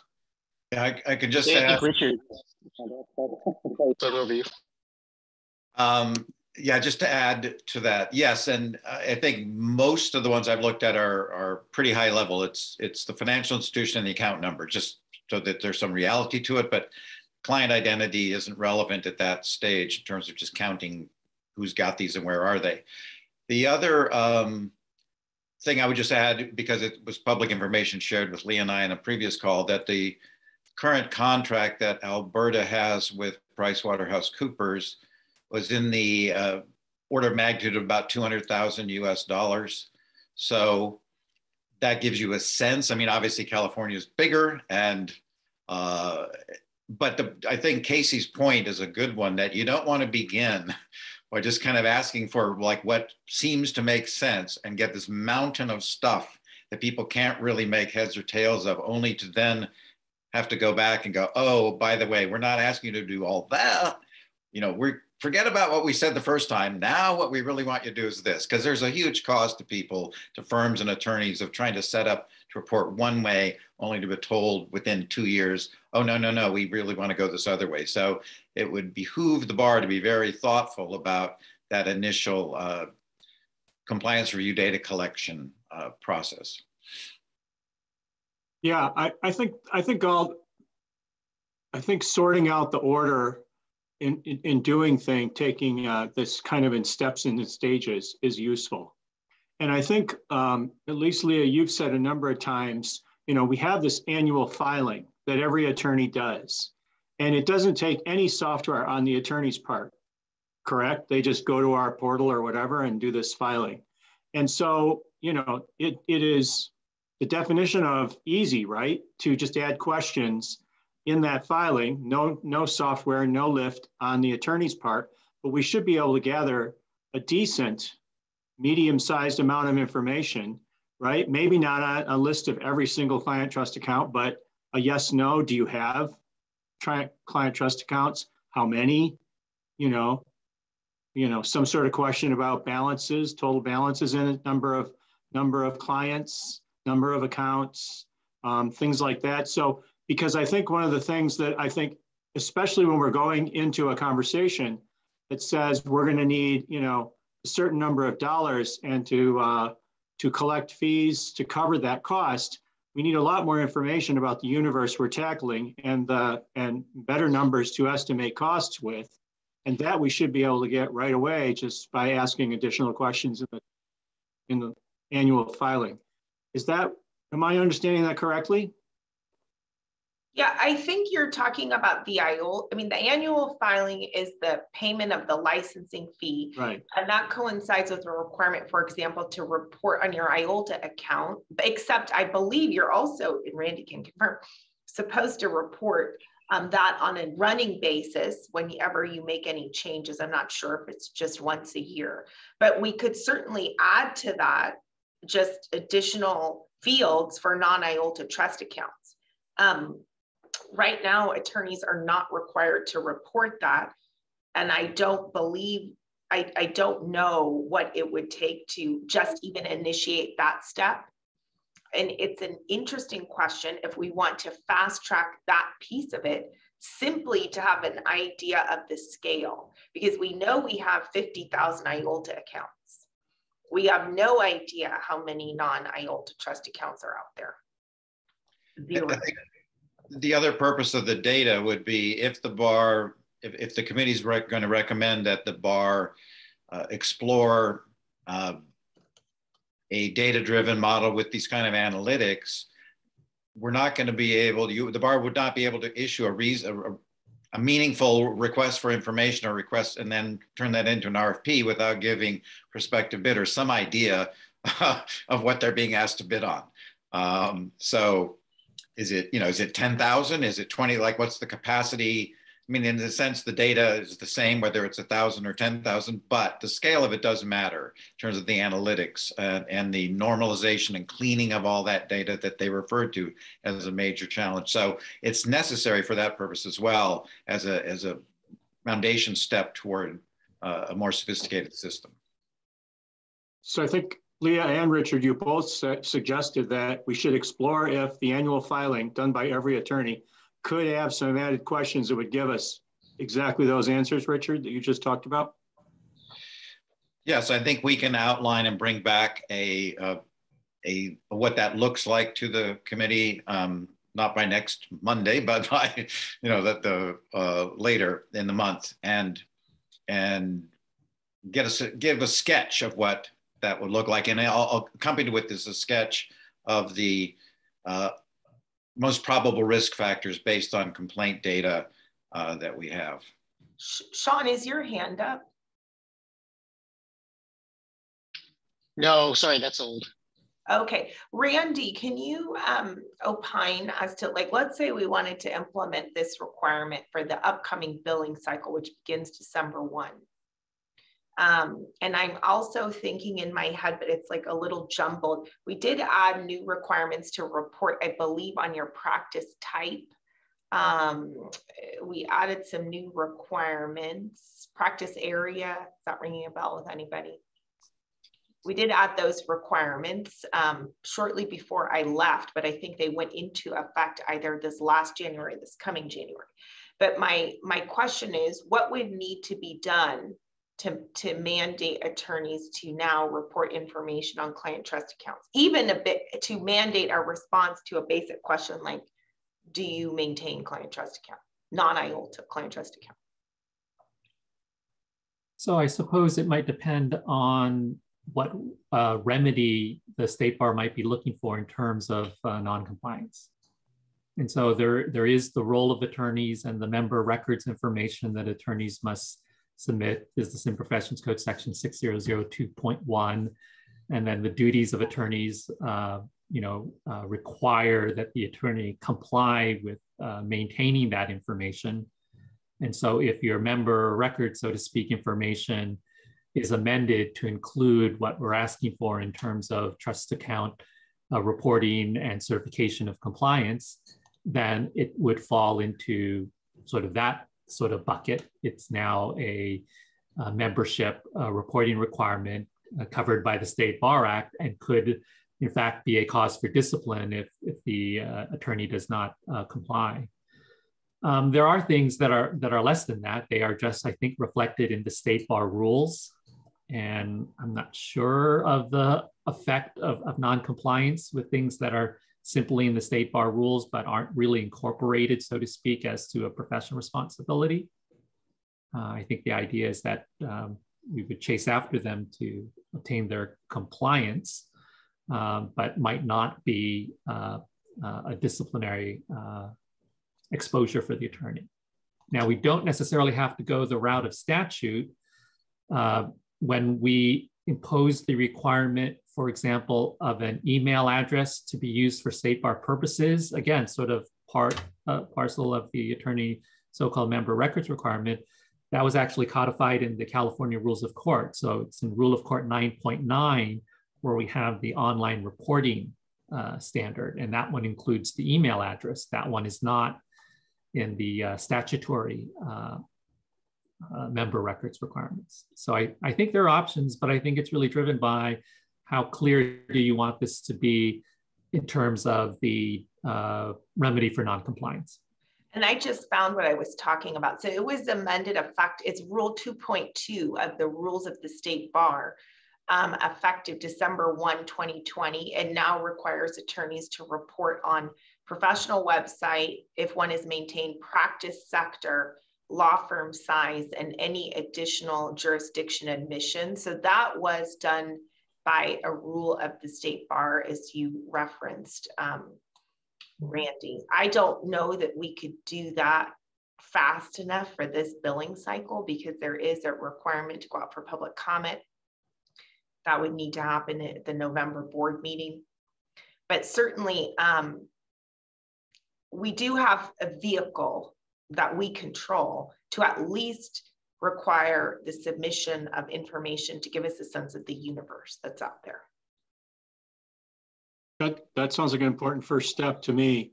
And again, I thought that I'd heard, and pardon me for not being close to a lot of this stuff, but I thought I'd heard that there are state laws that require any attorneys handling client trust accounts to have certain practices and safeguards in place, and there is discipline if they don't follow those.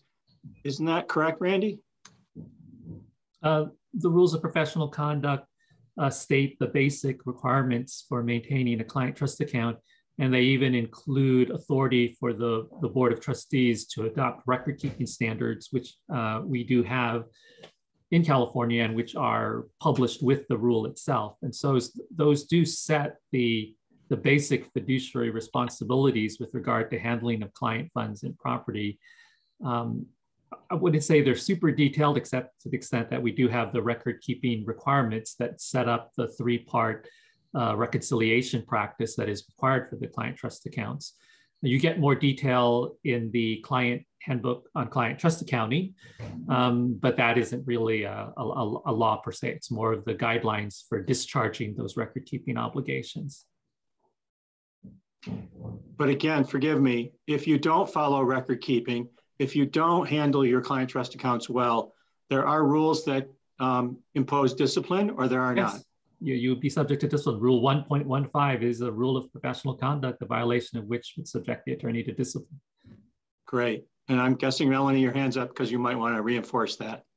Right. Well, that's true. I also wanted to go back to Randy's point about thinking about what the potential goal and sanction would be for not complying with reporting requirements. And my suggestion is to think about it's one thing to have discipline as a potential outcome for non-reporting, but if you want to gain quicker compliance, my suggestion is to think about an administrative suspension for non-compliance, because it gets people's attention much quicker. It's much faster to actually do than actually being reported to the discipline system and going through the entirety of that process.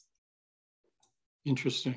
Yeah, and I think that's one of the things we had on the slide, because it was perhaps one of the responses that we saw Richard found in Alberta or elsewhere, the administrative suspension. if we could go back to our model. So I think we are talking about, as a very initial phase, getting a sense of the universe of attorneys that are responsible for client trust accounts. That's like really step one. Yep. Step two is requiring an annual registration and certification related to client trust accounts. And the registration would be all of your accounts, meaning the account numbers and the institution. The certification, yes, I certify I'm compliant with Rule 1.15. Then also in that phase two, we would implement a self-assessment. This would be mandatory for anybody who indicates they're responsible for management of a client trust account, right? And that self-assessment would be developed or modified from what we've already developed to ensure that it had a risk component in there. Also, as part of phase two, behind the scenes, we would be looking at our misappropriation cases to identify risk factors so that we're starting to begin a risk profile. And then that's phase two. And then like maybe phase three is compliance reviews required for select group of attorneys, and potential responses to that would include audits, would include all kinds of things, supervision, looking at the ability of whether we could freeze accounts, all of that. So maybe like a three-phase approach. The first one is just the universe of what's out there. The second is registration and self-assessment. The third is where we begin compliance reviews and auditing. Does that sound right to me? And it also sounds like you really want us to, and I think this is smart. I just think it's going to be interesting to see the reaction, but to focus on data-driven and automated approaches. So all of our tools are online. Our data upload, we have automated data upload requirements. We're using data analytics to inform our work. We're not taking paper. We're not reviewing any Excel sheets that people send to us. Okay. All sounds good. So we— Jose, yeah, go ahead. Sorry, Leah, I've actually got a question on that last point. So the fact that you raised it the way you did, Leah, suggests to me that there might be some resistance or some trouble in moving to that sort of system. Is it simply because we have so many licensees, a significant portion of which are, I mean, I hate to say it, but just older and not real adept at technology? I sense a hurdle. Oh, well, I think this whole thing is going to be a hurdle. I mean, one of the things we really need to think about is how to socialize the fact that we're doing this, because, you know, we don't have any public comment. I'm not sure that this is really, you know, on people's radar. I think it's going to be a highly controversial set of recommendations. Although, you know, when you see that other states are doing it, when you learn about something like Alberta, you kind of feel like, why in the world haven't we been doing this? It's sort of an obvious thing that you need to do, but I think it's going to be very controversial. So I think when you start requiring data uploads, then you get to the Alberta piece of you've got to use certain software packages. You start being more and more intrusive, right? Or directive in how you accomplish it. And, you know, Chioma was very transparent with us. Like she said with you, like really, if they could use one software package and have it really align with their data fields, it would be a lot easier than this free choice among 12. But things like that are never received well because we're a free country, you know, that kind of stuff. So anyway, yeah, I think it's going to be interesting. For sure. Sean? And what you say, Leah, it is going to be a challenge. And, you know, I could see some practitioners who maintain a trust account, but let's just say it's very, very small, like only for whatever reason, just a few transactions a year, just a few clients, or maybe even one client. And that when we get to implementing something like this, and in fact, even for people who aren't tech savvy, that we see if we can arrange a group of accountants who can provide the service of taking a paper ledger and putting it in a format that's acceptable to the vendor, which could be, I would hope they would have an option for, a simple Excel spreadsheet. They would set up a spreadsheet and you can take your data from a ledger and put it in there. And that would be useful to people who have, whatever, less than 20 transactions. They might prefer that instead of setting up a whole accounting system and everything. So I think there are solutions, but as a profession, I just think we have to get behind this because I've said variations on the theme of this before. It's very shameful that a very small number of attorneys steal from their clients, and sometimes on a scale of magnitude that is astonishing. And I know we've already heard people complain that the lawyers who are innocent and honest, which is the majority of lawyers in this area, I think, the vast majority, why should they have to suffer for this? Why should they have to be inconvenienced? Why should they have to incur costs? And I think it's just part of being part of a profession like this, where our clients impose trust and confidence. And part of that is we have to sort of contribute, like to the client security fund, we have to kind of contribute to cleaning up some messes that the very few among us who are dishonest create. It's just part of our responsibility, in my opinion. Sean, I just want to echo everything you're saying. And I must confess that over the course of the conversation today, I've really begun to frame this in my mind as not the client trust account audit program, not the client trust account management program, but this is really the client trust account protection program that we're building here.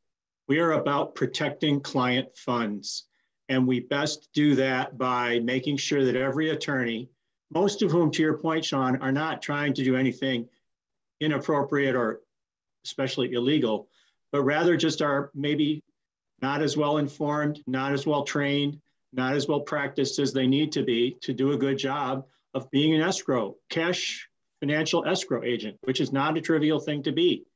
And this program is all about, as I think we kept hearing over and over again from our neighbors in Canada, that it's mostly about training people. It's about getting them just to put down information down on paper so that they have a memory jogged at least once a year that says, oh yeah, I've got 19 client trust accounts and half of them I haven't touched in 4 years. Gee, I wonder if I'm doing the right thing with those.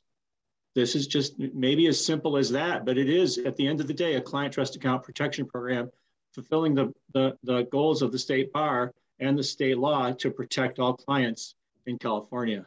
And I think we should beat that drum because it's the truth. Anything else? Small historical note and then a comment on the technology issue. So in previous work for the bar, discovered that the very first bar was set up in New York State precisely to delineate the honest lawyers from the Tammany Hall lawyers. And so the whole function of the bar was to rehabilitate the profession, which had shamed its, had shamed itself. And there was even one state, which slightly later on its way to statehood, attempted to embed in their state constitution a prohibition against any lawyer residing in their state. So, and it sounds funny, but it shows you the level of popular anger actually against the freewheeling stuff. So now fast forward to today, where there's this, lawyers took upon themselves this self-regulation and they practice a great deal of it. But to do that and maintain that trust is a huge obligation that needs to be met professionally. On the technology question, I would also just try to put this in the context of other things happening in the legal world. So for example, in the state of Texas, electronic filing is required in every single case by everybody, which is why Texas could continue to function after the hurricane while Florida crashed in the courts because of these land-based servers that drowned. So it's a matter of how that's done and bringing people along and giving people tools. So they did build a software piece. They said you can use this free or you can use whichever one you want as long as it can do what it needs to do. And because it's a free country, as Leah said, a lot of lawyers continue to just pay whoever they were paying to do it instead of using the free tool. Doesn't matter as long as everybody got it in. So, So I think in the legal world in general, there are examples of increasing move toward this, that of which this would be a piece. Doesn't mean it should be ignored as an issue, because I agree, especially since one of the risk factors in many states are older attorneys. So that is an issue that has to be understood and examined as this goes forward, for sure. Great. Okay, I think we have enough to work with to develop kind of a recommendation from this committee to the full board. And we'll want to work closely with you, Randy, to figure out kind of how we might achieve some of the phases from a rules perspective. I think I'm trying to think if we need, Richard, anything else from this group. I was only going to say at some point, I think we will need to do an RFQ, request for quotes, to get a sense of what it might cost us to use a Price Waterhouse or a Deloitte for some of that analytics, as well as to outsource the auditing. If we were going to do that, Sean, as opposed to having attorneys just find their own auditor and pay them, we could also outsource auditing. So I think we'll need to build that into our work plan. But we need the total number of the universe before we can even get a request for quotes going. Okay. So our next topic for today is malpractice insurance. I don't know if you want to take another quick break, Jose. We have really only a very brief closed session update, so we don't have much time to spend on that. And I did want to spend a few minutes at the end of open session going over the calendar for our remaining couple of meetings. But other than that, the malpractice piece is the bulk of the discussion. Okay. Do you want to take a break, or do you want to just move right into it? What are people's desires? So if we, our quorum is 4 people, right? If one of us drops, we've lost a quorum. I think our quorum is 3. It's 3. 3? It doesn't sound like we're going to be voting on anything. Right. Today. Okay. All right. Okay. I would favor a 5-minute break. Let's do a 5-minute break. Yeah. All right. All right. I'm actually going to drop off now, guys. Okay. Thanks. Randy. Okay. Bye. I have 2:31. Let's be back at 2:36. Thanks, everyone.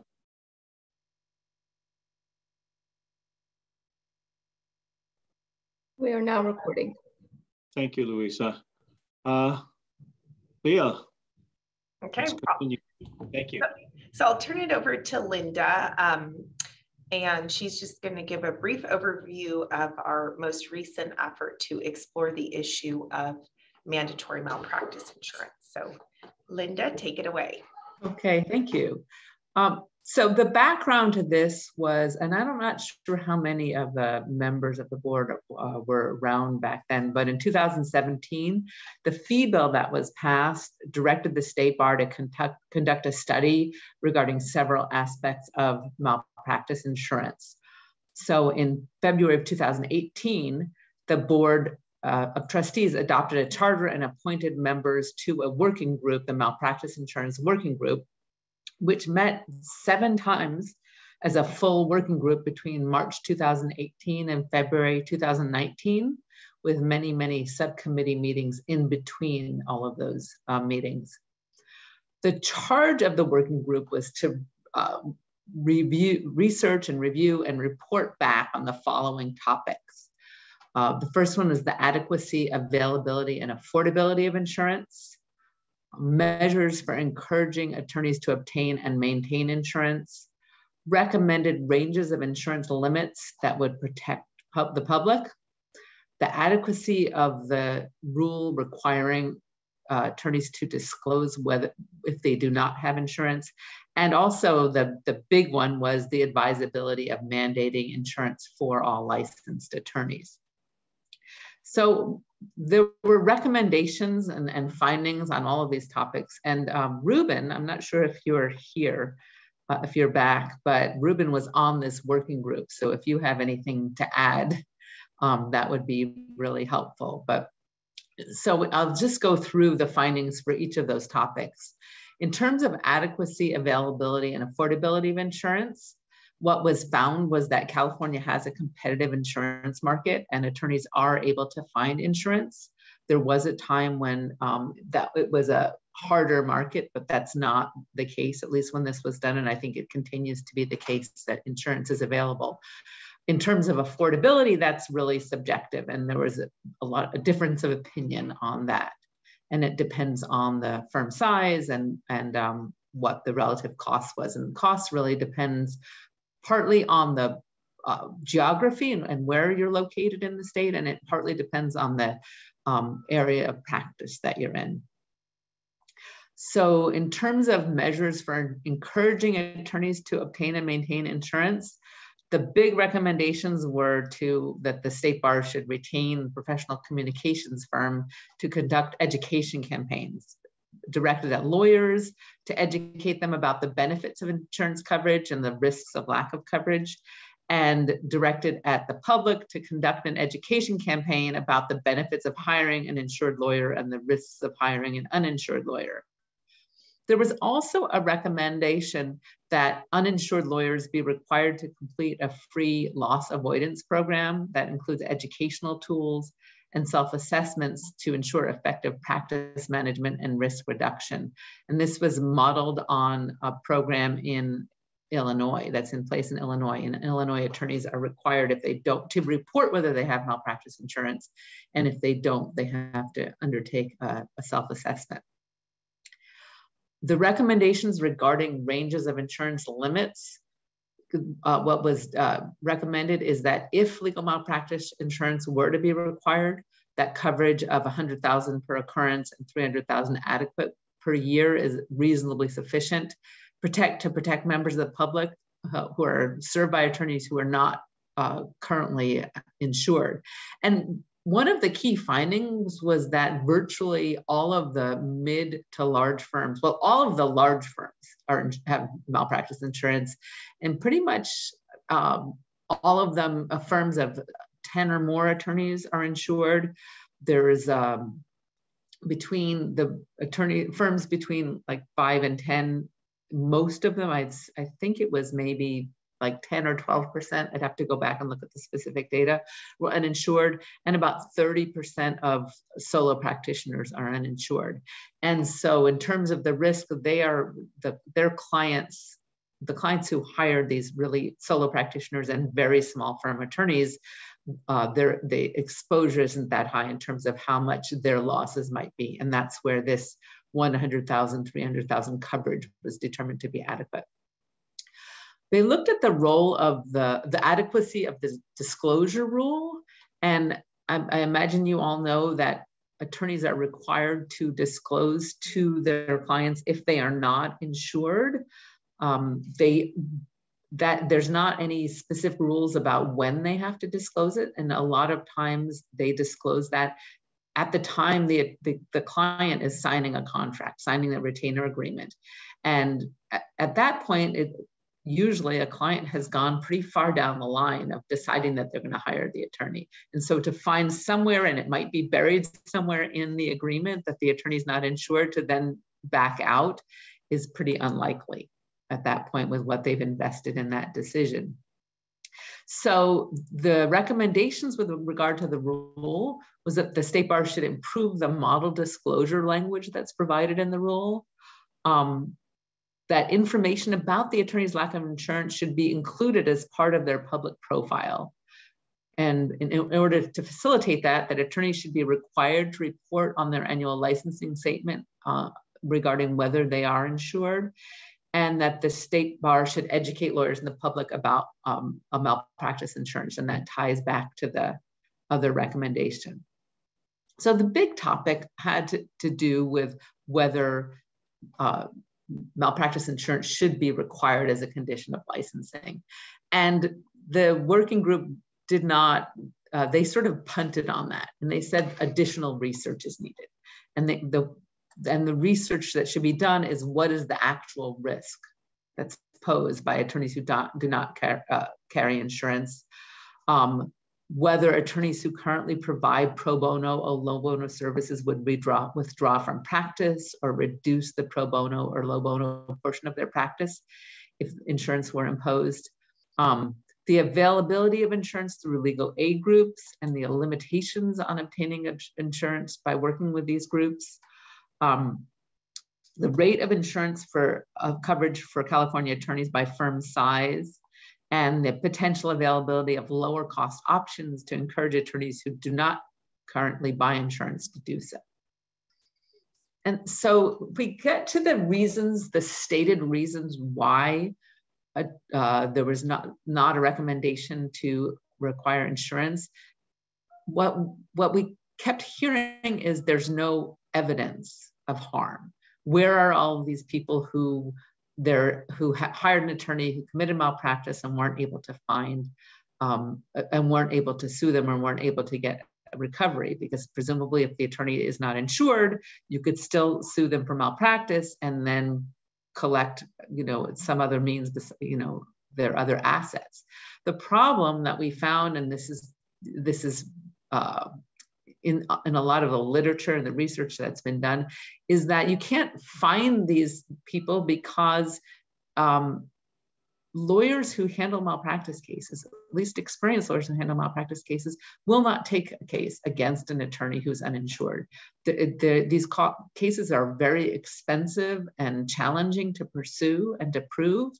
And it's just the likelihood of collecting on them, even if you did prevail, is really hard.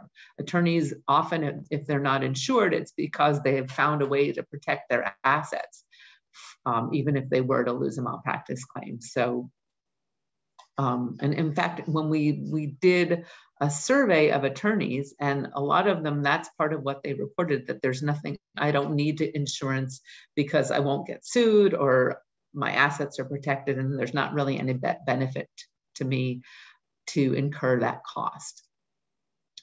There were arguments that it would increase the cost of practice for solo and small practitioners and firm practitioners, and that these costs would be passed on to their clients. We did some analysis of this and found that for an attorney who billed 2.4 hours per day, and this was based on Clio data. So for an attorney who billed 2.4 hours per day, if they had to pay a $5,000 annual premium, they would have to increase their rates by $9 per hour. And we did a survey during the course of this malpractice insurance working group. We did a survey by the NORC, conducted a survey, which found that 72% of respondents would, and this was just the general public, found that they would vote in favor of a law mandating malpractice insurance if it would result in an increase of $10 per hour. So that's 72%. And if it would, and then they were asked if it would result in an increase of $30 per hour, 60% still said that they would vote in favor of such a law. And there was also a concern about attorneys not being able to provide pro bono services if they had to take on this cost. And that really boils down to the question of how are people providing pro bono services. So if they're providing pro bono services on their own, which most often is to relatives, neighbors, friends, then that might be the case. But for pro bono work that's done through legal services programs, those programs all have insurance that covers the work that's done through their programs. So what the report, I just want to quote something from the report, getting back to this question about finding evidence of the harm. And what it says in the report is quantifying the financial harm suffered by victims of uninsured lawyers who commit malpractice is especially problematic because those claims are rarely pursued. However, Professor Leslie Levin, using data from an analysis of indemnity payments made to resolve claims against insured solo practitioners and firms from between 2 and 5 lawyers, projected that tens of millions of dollars would be paid annually to clients of uninsured lawyers nationwide if only they were insured. And I am glad to see that you're here now, Ruben, because I would love to get your thoughts on this as well. My sense is that really the reason that there was not a recommendation to require insurance is that the objections came from solo and small firm practitioners who don't want to be forced to buy insurance. And they really, a lot of the objections that we saw in the public comments is the state bar really doesn't have any business imposing any more regulatory requirements on attorneys. That really was the gist of the argument. I don't know, Ruben, if you have any different thoughts or perspectives as having been a member of this working group. So you're taking me back to the past a little bit. Yeah. And I'm not going to say I have PTSD, but there is a little bit of recognition of those 2 points. There was quite a bit of resistance from small firms or solo practitioner representatives, principally on cost. Right? It was a lot of it was like, it's very expensive to buy this insurance, and we don't know, how effective it's going to be. The general notion of the state bar sort of, going too far or getting deeper into the weeds, it was there as well. I don't remember it being as prevalent or as strong as the cost issue, but I could have just blocked it out of my memory, Linda. Yeah. But really the key thing was that what people kept coming back to was there's no evidence of harm. And the problem is that it's really hard to find the evidence of harm when you're not going to find lawyers to even file these lawsuits. So what ends up happening is you have all these people who are harmed and have no recourse. Linda, I'm not sure whether this is terribly relevant to the discussion here today, or whether you went over it, but there was quite a bit of debate and discussion of disclosure requirements versus mandatory purchase requirements. I don't know if it has any germanity to our discussion in this context of our current issue, but that was an issue as well. It's like, which jurisdictions require disclosure of a lack of malpractice insurance, for example. Linda, you mentioned there were recommendations to that effect, and I just can't remember. Like, did we implement any of those recommendations? They were not implemented. So the board got the recommendations and decided not to do it. Right. Okay. I mean, I'm sorry, go ahead. This was, Ruben, for example, to put on the attorney profile, has malpractice insurance, does not. And I mean, I would say it was a really different board. 2017, we had not yet separated the sections. It just happened January 1, 2018. To me, it's difficult as a regulator. Sorry for this really weird lighting I have. I'm just like in the twilight zone over here. But anyway, as a regulator, it's really difficult to justify not mandating it, frankly, especially because the cost points that we were able to identify are pretty low. We're a huge market, and we are an attractive market for an insurer. So, and I just wanted to, if I can point out the limitations of just the disclosure, even having the information on the website, there's a couple of things. One is that, how frequently do people who are hiring the solo and small firm practitioners go to the State Bar's website to look up information? And the second is because of the nature of malpractice insurance, there are claims made policies. So even if it says at the time that the person hires the attorney that they were insured, by the time a claim is filed, they may not be insured. So even if they were insured at the time the malpractice occurred, it's not really relevant if that policy lapses. So that's where really mandating insurance is a better solution.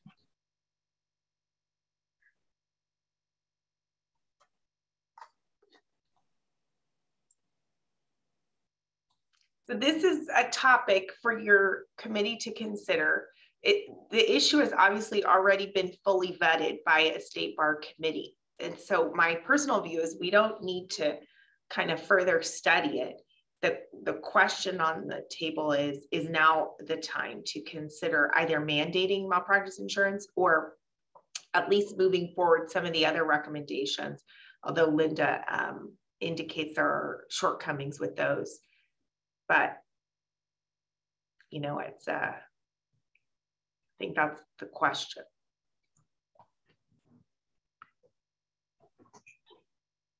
So a couple thoughts. One of Leah's last points about it's a different board today than it was when the malpractice insurance working group finished its work. It is true, obviously. At the same time, it was 2018 when that report was presented to the board. 2019. It was March of 2019. Okay, 19, which is not.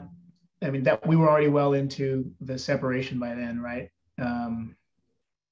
And the report went to the legislature, if I'm not mistaken, right? Because it was mandated by the legislature. So if we're going to recommend that the board take it up again, I think that we would have to find some ways to really differentiate what's in that report and what that working group already did using some, for lack of a better word, compelling evidence. Now, maybe the high profile incidents of the recent past are compelling enough. But I think, it's a conversation probably that needs to be further had. That makes sense. Yeah, Ruben, I would just say I agree with everything you're saying, but I really am still very much, it's on my mind a lot. As you call it, the recent terrible events of the recent past. And what I think those showed us is that we have some real bad actors, and we have a whole lot of client protection we need to consider increasing. And I think this is the moment to bring those topics up, if need be again, and revisit them if need be again, and say, given what we know now that we didn't know then, would we make a different decision?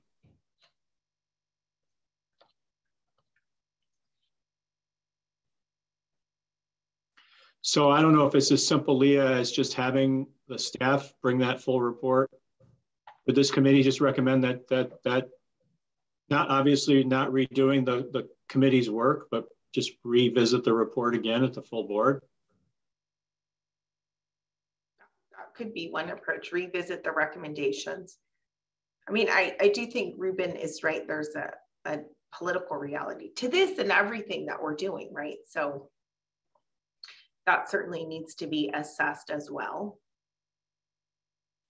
Well, some members of the board and the staff do dialogue with members of the legislature, and that's what I was going to suggest. Why don't we try and vet this out with a few key stakeholders and see whether it gets any traction. Okay. But that will require sort of refamiliarizing ourselves with the working group's report, and maybe even the board debate or the board discussion where we ultimately decided not to go any further. Sean has memories too. Sean. Actually, I actually don't remember the board discussion on this, so it shows you the lifespan of the half-life of my memory capacity. I was just going to suggest, really, Lyndon, your discussion of the evidence issue. It seems to me, I mean, we're never going to get hard statistics, but the group of lawyers who specialize in bringing plaintiffs' malpractice claims is pretty small. I mean, they are sometimes brought by non-experts.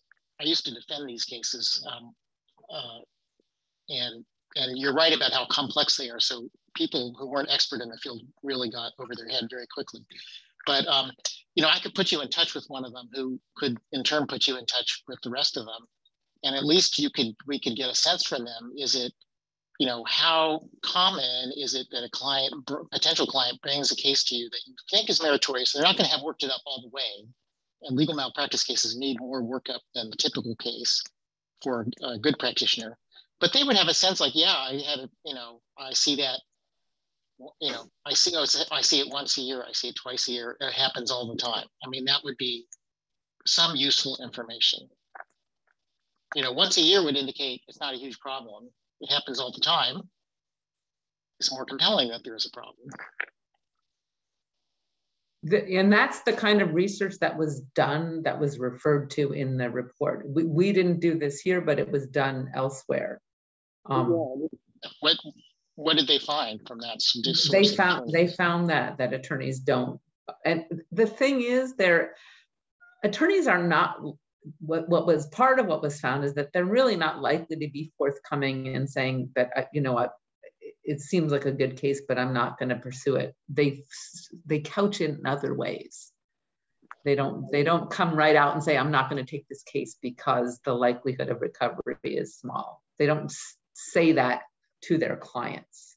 They did share that in some of the research that was done. Trying to remember the name of one of the books that was cited, where they did do that kind of research, but it really, and this was part of what was recommended, was to do this more in-depth research. And that would require, like, to do the kind of research, you don't necessarily want to do just anecdotal, I call these few people. You really would want to do a more serious research and develop a methodology for doing that research. Conceivable. I mean, legal malpractice is now a certified specialty by the state bar, and so that would be an excellent source group. And you could provide them maybe if they're. I'm not sure that in being interviewed by the bar they'd be cagey about this. I could see with a client being a little more reserved, potential client, but you could also provide anonymous surveys to that whole group. Right. So it doesn't have to be for attribution. Sure.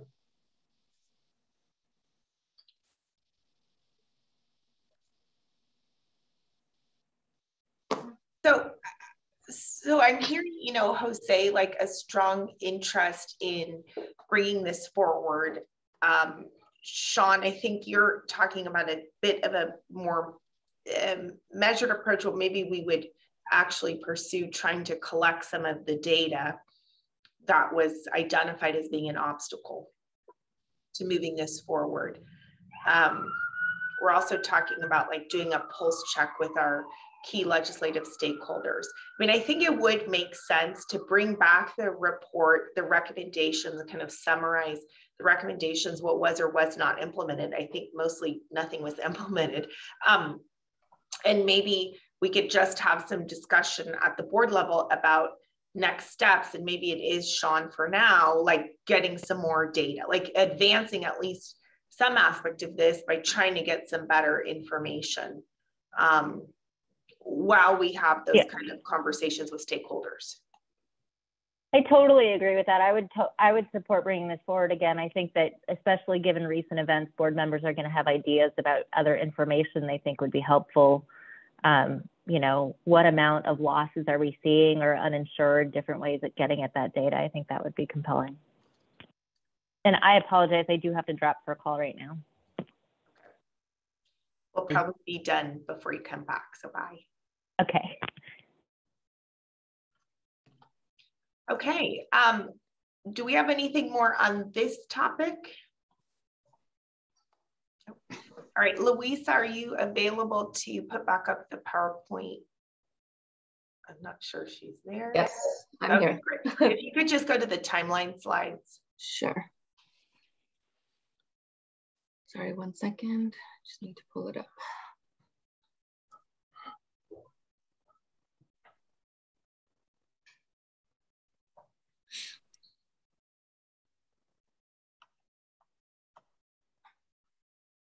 All right, so we're here in the October 12th meeting. If you could go forward. I sent a note to Jose before this meeting asking that we cancel our meeting next week because we simply have not had time to prepare, and I don't think our meeting on the 28th, that one topic, is going to take us 2 hours. So I'd like to push all of our remaining items to the 28th. There's these other conduct issues which are included in the scope of your charter that we'll need to review and take a look at sort of what our existing rules are and authority to address. There are other rule questions, just like some that came up today. Sean, you talked about attorneys who have the ability to maintain escrow funds.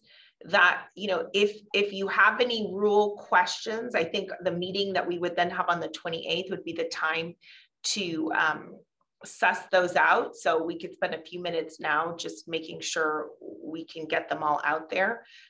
Also on the 28th, not on this slide, in the course of our work, Richard and I have come up with some other kinds of solutions or approaches that I think the committee may want to consider, probably or certainly not for an immediate implementation, but something to think about. So I'd like to bring those forward on the 28th. One that is really top of mind given this conversation about escrow accounts is there are some places that are requiring attorneys to deposit settlement funds into escrow accounts maintained by third parties.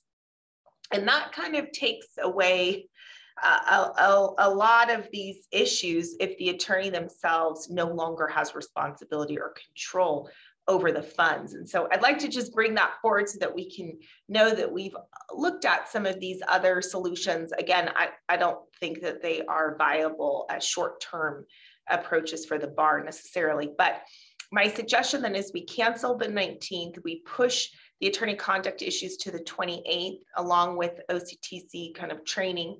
And that if there are other rule type issues that you want to make sure Randy is prepared to discuss, we name them now. And I think that's it. You can stop sharing, Louisa. Any thoughts, Sean? Go ahead. Well, I'm like the driver who keeps the right turn signal on for 3 miles. I keep leaving my hand up. So then when I try to raise it, it's not helpful. Anyway, in response to your inquiry, Leah, we have discussed previously the idea of amending the rule of professional conduct that requires lawyers to, quote, promptly pay out funds when the client becomes entitled to them, to provide a more firm deadline, like 30 days or whatever. So you put that on our list. Okay. Any others? No? All right. All right. Okay, so I think we could go into closed session just for a couple minutes. That would be helpful. Okay, Louisa, have we received a link? I just sent the link out. You should receive it shortly.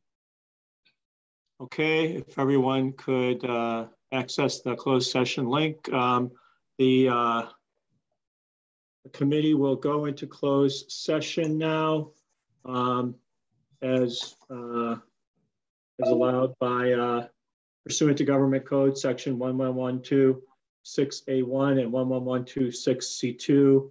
The committee will be in closed session for a discussion. We'll come back out with any report if necessary. Let's do that now, folks, and we will come back out afterwards with any report if necessary. Thanks very much. Now recording. Great, thank you.